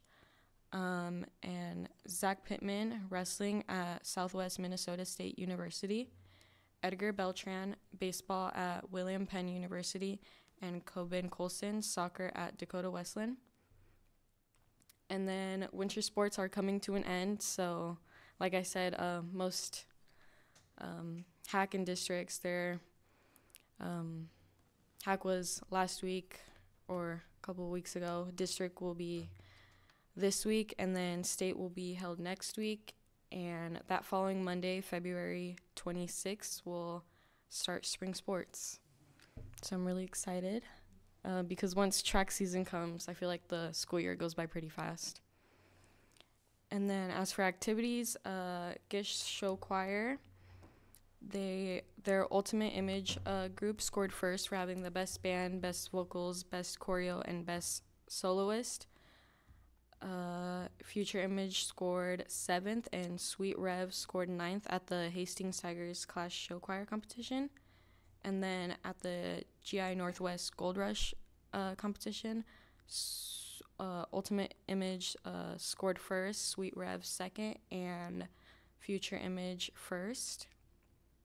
And then as for robotics, they started their season off at the O'Neill Robotics Tournament, and they had 3 students make it to finals. And then GIPS Beach held their first home meet last weekend, January 27th, and I was there to volunteer for concessions, and they had a lot of schools. It was packed there, and but we had a lot of Islanders do well. They had 13 medal in numerous events, and they had 1 champion in the varsity program oral interpretation and 1 in the novice informative speaking event. And they've had a tournament in Aurora with 8 medalists and a novice oral interpretation of drama ranking champion. And then recently, some other news.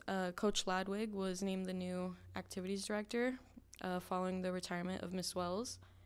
And the induction of the 2025 National Honor Society will be held on Monday, February 19th at 7 p.m. in the Gish Auditorium. And Ms. Schultz, the NHS supervisor, told me that all board members are welcome to attend.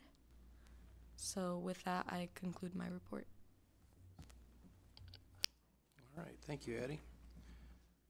Item 7.3, Superintendent Report. Mr. Fisher.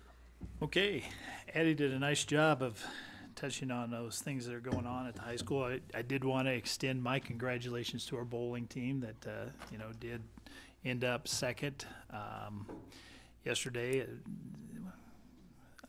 They said they got home about 2:30 last night. This morning. Yeah, okay, that'd be more right. This morning, but yeah, they won through the rounds, and then they had beat Fremont once, and then Fremont came back and beat them twice, and unfortunately, so we ended up second again this year. But still a great accomplishment. And then again, the girls winning the first ever girls state wrestling dual tournament. That's and I think they're in a great position to hopefully maybe be able to win the bracketed tournament that they'll be in next week. They do have their districts. Boys district, actually, if you haven't had a chance to get to any wrestling and you want to go take in wrestling, the boys actually are hosting their district here at Gish on Saturday. Girls wrestle in Broken Bow tomorrow, and then they'll both wrestle Thursday, Friday, Saturday, like Addie said, next week. Addie also mentioned Mr. Ladwick moving into the AD position. We actually have done several hirings in the last couple weeks. Mr. Hubbard was here earlier. He is going to be stepping into the executive principal role at Gish. We had a MTSS coordinator position that was open that Mr. Eckerman, the current principal at Barr, is going to be moving over to that position. And then we also had an assessment and academic support position that Opal Bentley, who's the current principal at Kinnickrum, is going to be moving to. So we got some hiring done, but because we ended up moving people in all of those cases, we now have more hiring to do. So we'll have to fill the positions that they're vacating, and we know we have people internally, and we would expect some good external interest in those positions as well. Just real quick, legislative update. I did actually go to Lincoln on Tuesday and testify on 3 bills. I testified in opposition to 1141, which was Senator McKinney's bill to further, I guess, last year the legislature passed a restriction on suspending and expelling preschool through 2nd grade students, and then McKinney's bill this year would remove the emergency exclusion clause that we actually have used in at least one instance this year. We had a violent situation with a young student that we really felt like we needed, for the protection of other students, the staff, and that student themselves needed to remove. And so the McKinney bill would have stripped, I guess, we don't know where it's going to end up, but would strip that ability to have any tool that would allow us to remove a student in preschool through 2nd grade. There also were 2 bills that, one of the bills, LB 899, would basically repeal for all Class 3 schools, which we would be, that restriction on suspending and expelling those students. And then LB 1146 basically added violent acts as a reason for suspension and expulsion of students in pre-K through 2nd grade. So those 2 bills I testified in favor of. And again, not that we're interested in suspending young students at any time, but there are times that it does become necessary. And I think, obviously, rather than having a one-size-fits-all mandate, I think having the local school be able to make a determination around what's best for that student, what's best for the other students in the class, and what's best for the staff is probably where that should lie. So I did testify on those bills. One of the bills that was made aware of after the hearing had been held, we knew it was there. There's been something in the hopper with option for the last several years. Usually, well, not usually, it hasn't gone anywhere, hasn't had any interest at all, but there was a little bit more concern with this one this year. LB 1230 would strip away the payments for option students if the school district lies in the same city, which obviously in our situation, most of our students are opting to Northwest, which may or may not lie in the city, depending on what the technical, because Northwest High School is technically not a part of the city, because when the annexing took place all around it, they're not able to annex it. So whether it would be viewed that way in terms of this or not, but certainly that's something that we would need to be very aware of, because Obviously, if there was no money that would accompany the students, Northwest is very definitely going to say, we can't accept those students. And so now all of a sudden, we've got 700 more students that we're going to have to figure out where we're going to go with. 500 of those being at the high school level. So we're obviously would put us in a bind. So we're definitely going to keep a very close eye. We've shared with a number of senators already that if this comes out of committee, that this is something that's not good at all for us. Other than that, you know, just lots of caps and revenues legislation that's going on. And hopefully we'll end up in a position that isn't detrimental, further detrimental to us when all of the shakedown gets done. Did just want to mention registration for students is open between February 5th and March 31st. So again, if you are in contact with any parents that have students, make sure you encourage them to get those registrations done, because when March 31st rolls around, that's when we make a determination on how many sections of each grade we're going to have in our different buildings. And then, you know, basically once those sections are full, we can no longer accept students in those buildings. So even though that building might be across the street from you, if it's full, it's full, and we'll have to, you know, send those students to a different building. So again, that's it. It is important to get those registrations done by March 31st. Last thing I wanted to mention, you know, in case you're really bored tomorrow morning, you can come watch State of the City. I get to speak tomorrow.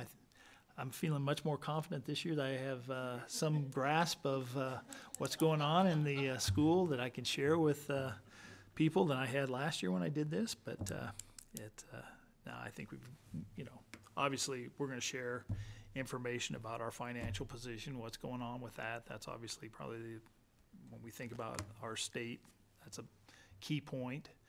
But we also have some good, you know, assessment data to share and some other things that should have a fantastic report that I will present to the city tomorrow. So if you're bored at 8:30 tomorrow, come watch it. It'll be exciting. That's my report. Thank you, Mr. Fisher. Ms. Albers. I'll be brief because I know everybody wants to get out of here, but just a couple things legislatively that I wanted to add. So Senator Hughes' bill about the Class 3 schools to be able to expel students between K through 2. You're probably wondering why she brought just Class 3. Lincoln and Omaha are 4 and 5 schools. So those are the districts that she represents, and that was one of the biggest complaints that they had is about their inability to be able to suspend students when they absolutely had to. Like Mr. Fisher said, nobody wants to suspend a K through 2 student, but if you have to, you have to. And so she's bringing that, and we just happen to be encompassed in that bill. So that is something that we were in favor of. And then as far as the option enrollment goes, Senator Wayne from Omaha brings an option enrollment bill continually every year. I don't know how many years he's done it, but he does it about every year. And this, we're just some unintentional collateral with this bill because it's actually more for the Omaha schools, particularly, probably more through OPS and West Side. But we're still we still had to testify against that because that would be a huge issue for us. Then on another note, on Monday, LB 1050, which is the period poverty bill, is going to be heard in the Education Committee, and I will be there testifying in favor. So if any of you would like to make an online comment, you can send your letters in through the unicameral website, and I encourage everyone to speak in favor of LB 1050, and that's it. Thank you, Ms. Elverson. Okay. Notification of upcoming board meetings. Regular Board of Education meeting next will